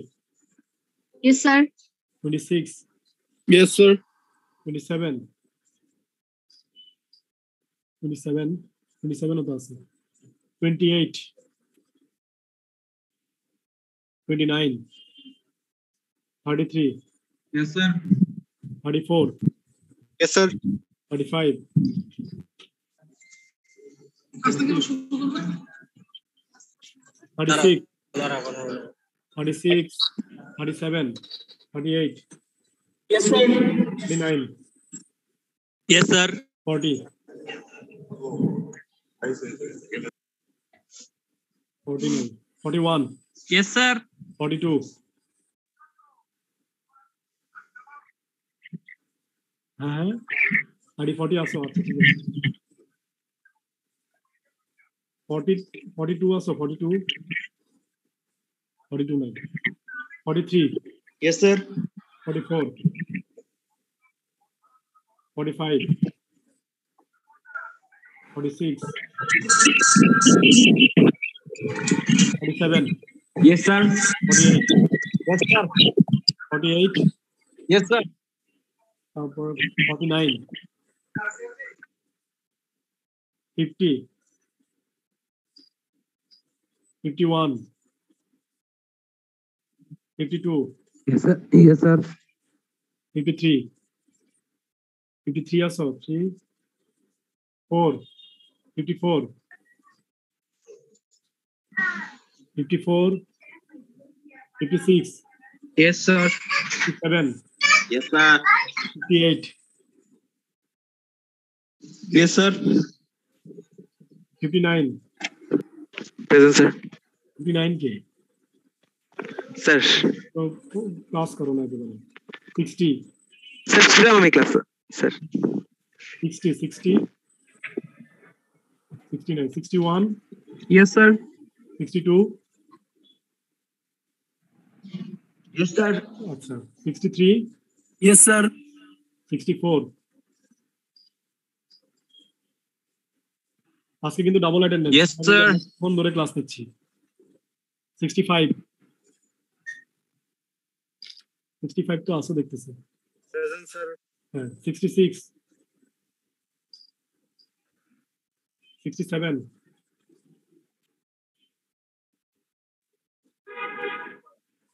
68, 69, Yes, sir. 70, 71, sir. 71, Yes, sir. তারপরে 72, Yes, sir. 23, Yes, sir. 24, Yes, sir. 25, 76, Yes, sir. 77, 78, Yes, sir. 79, 79, 9, 80, 81, রিয়াডের মধ্যে কে কে আছে? 2018 একটু বলো। স্যার 27. 49 স্যার দিতে ভুলে গেছি 2018 27, ওকে 73, sir. 23, sir. দাঁড়াও 73, স্যার 52 Sir, 18 and 34. একজন দিয়ে নেই দাঁড়াও। স্যার 2019 আর 23 স্যার দিতে ভুলে গেছি। 2019 এর 49 পরে আগে 2018 শেষ করি। আচ্ছা 2018 এর ওই যে অনেকেই আছে মনে হয়। 26 তো নাই না, 26 নাই। 34 আছে? Yes, sir. 34, sir. 18 and 34. ওকে ওকে, তারপর 52 আছে। তারপর 56, Yes, sir. Asi, sir. 73 তো আসো, তারপর Yes, sir. 27 নাই। 2017 এর 10 আসো। Yes, sir. তারপরে 20, 29, 38, 2017 এর 38, তারপর হচ্ছে 66, Yes, sir. এরপর হচ্ছে 2016 এর 5 নাই, 2018 এর 4 অ্যাবসেন্ট। Sir Sir, ID 75. বিদ্যুৎজনের মনে হয় মাইক নষ্ট, স্যার ওরা আপনারা মেসেজ দিচ্ছে স্যার। আচ্ছা আমি ওটা দেখতেছি, মাইক যাদের নষ্ট তাদেরটা আমি দেখতেছি আগে কল করা শেষে। তারপরে হচ্ছে যে এই 2018 এর 27, প্রেজেন্ট স্যার তারপরে হচ্ছে 23, 2018 এর 23 আসো। Yes, sir. Present, sir. একটা একটু আমার কনফিউশন আছে, সেটা হলো 2016 5 কি আছে? 2016 5 নাই। ওকে, আরেকজন ছিল 2016 এর 43 অ্যাবসেন্ট। এখন বলো মাইকে কার 2019 এর কে কে মিস করছিল? একজন মিস করছিল। স্যার 2019 এর আইডি 75। আইডি 75 দাঁড়াও, মোহাইমিনুল হোসেন না? Yes sir. ওকে স্যার 2019 এর 49 49 আব্দুল্লাহ আব্দুল্লাহ জি নোমান। স্যার আব্দুল্লাহ আল নোমান জি স্যার তারপর 2019 এর 23 স্যার। 40 স্যার 23। দেওয়া হয়েছে তো, তোমার সাথে তো কথা হয়েছে, দেওয়া হয়েছে। হ্যাঁ, তারপর স্যার 23 27 আর 44 মেসেজ দিছে স্যার। 2019 এর 27। আচ্ছা আমি দেখতেছি। ওকে 27 কে স্যার 23 আছে 2019 আমি প্রেজেন্ট দিছি, কারণ 27 এর আমি আইডি দেখতেছি এখানে। হ্যাঁ, তারপর আরেকজনকে বললাম মেসেজ দিছে স্যার 23 27 আর একটা হলো 44। 23, দাঁড়াও 23 দেখি। 23ও দেওয়া হয়েছে। তারপর 44 হচ্ছে যে হ্যাঁ 44 কে অ্যাবসেন্ট করা হয়েছিল, প্রেজেন্ট করে দিয়েছি। আর একটা কথা বললো 58 প্রেজেন্ট দেওয়া হয়েছে। আর কেউ বাদ করছো? স্যার 44 দিছেন স্যার। 44 দেওয়া হয়েছে। আর 2000 আর বলার দরকার নেই। স্যার 17 এর 10 স্যার। 2019 এর 14। 2019 এর 14 14। জি স্যার। কোথায় ছিলা? দেখছি। আচ্ছা দেওয়া হয়েছে তো 14 স্যার 17 এর 10 স্যার। তারপর স্যার 51 মনে হয় স্যার। দাঁড়াও 51 17 এর 20 তুমি আসো? 17 এর 20 17 এর 10 স্যার। 10 তো দেওয়া হয়েছে। 10 স্যার আছে 10। হ্যাঁ আচ্ছা আচ্ছা শেষ। ওকে স্যার আইডি 51 ও স্যার একজনের নাকি ফোন দিছে এরকম বললো, মানে ওর নাকি নেট শেষের জন্য, মানে কারেন্ট চলে গেছে জন্য বের হয়ে গেছে। আমার কথা আবার বলো। স্যার আইডি 51 হচ্ছে যে আরেকজনকে ফোন দিছে, সে স্যার আসসালামু আলাইকুম স্যার। মানে ওর নাকি হাসান নেট রাহাত। চলে গেছে। স্যার 51 নেট চলে গেছিল স্যার, আমার 50 টাকার আচ্ছা, পরে ঠিক স্যার। আছে, দিয়ে দিছি। স্যার 18 এর 34 কি দেওয়া হয়েছে? 18 এর 34 হ্যাঁ দেওয়া হয়েছে। যেগুলো দেওয়া হয়েছে সেগুলো আর জিজ্ঞেস করার দরকার নেই। ঠিক আছে, তাহলে আমরা শেষ করলাম। হ্যাঁ ওকে, থ্যাংক ইউ সবাইকে। হ্যাঁ কথা ছিল বলেন। স্লাইড আজকে দিয়ে দিব তাই? আচ্ছা ঠিক আছে, দিয়ে দিব। সবগুলো স্যার একটা ড্রাইভে দিলে স্যার ওই লিংক থেকে আবার যারা আমরা ডাউনলোড করতে পারেন একসাথে ডাউনলোড করতে পারবো। শুনো, স্লাইডগুলো দিতে গেলে আমাকে এখানে কিছু কাজ করতে হবে, বুঝছো? কারণ কাটিং তো শেষ হয় না, এখানে কিছু আননেসেসারি জিনিসপত্র আছে, এগুলো বাদ দিয়ে তারপর দিতে হবে, বুঝছো? এই জন্য চাইছিলাম যে মানে দুইটা চ্যাপ্টার শেষ হলে আমি তো সিমিস্ট্রিজটা দিয়ে দিতে পারবো, সেক্ষেত্রে আমাকে আবার দিতে হবে। তো তাহলে পরে একসাথে দিন। আমার মনে হয় সেটাই বেটার, বুঝতে পারছো? ঠিক আছে, ওকে, থ্যাংক ইউ সবাইকে। শেষ করি।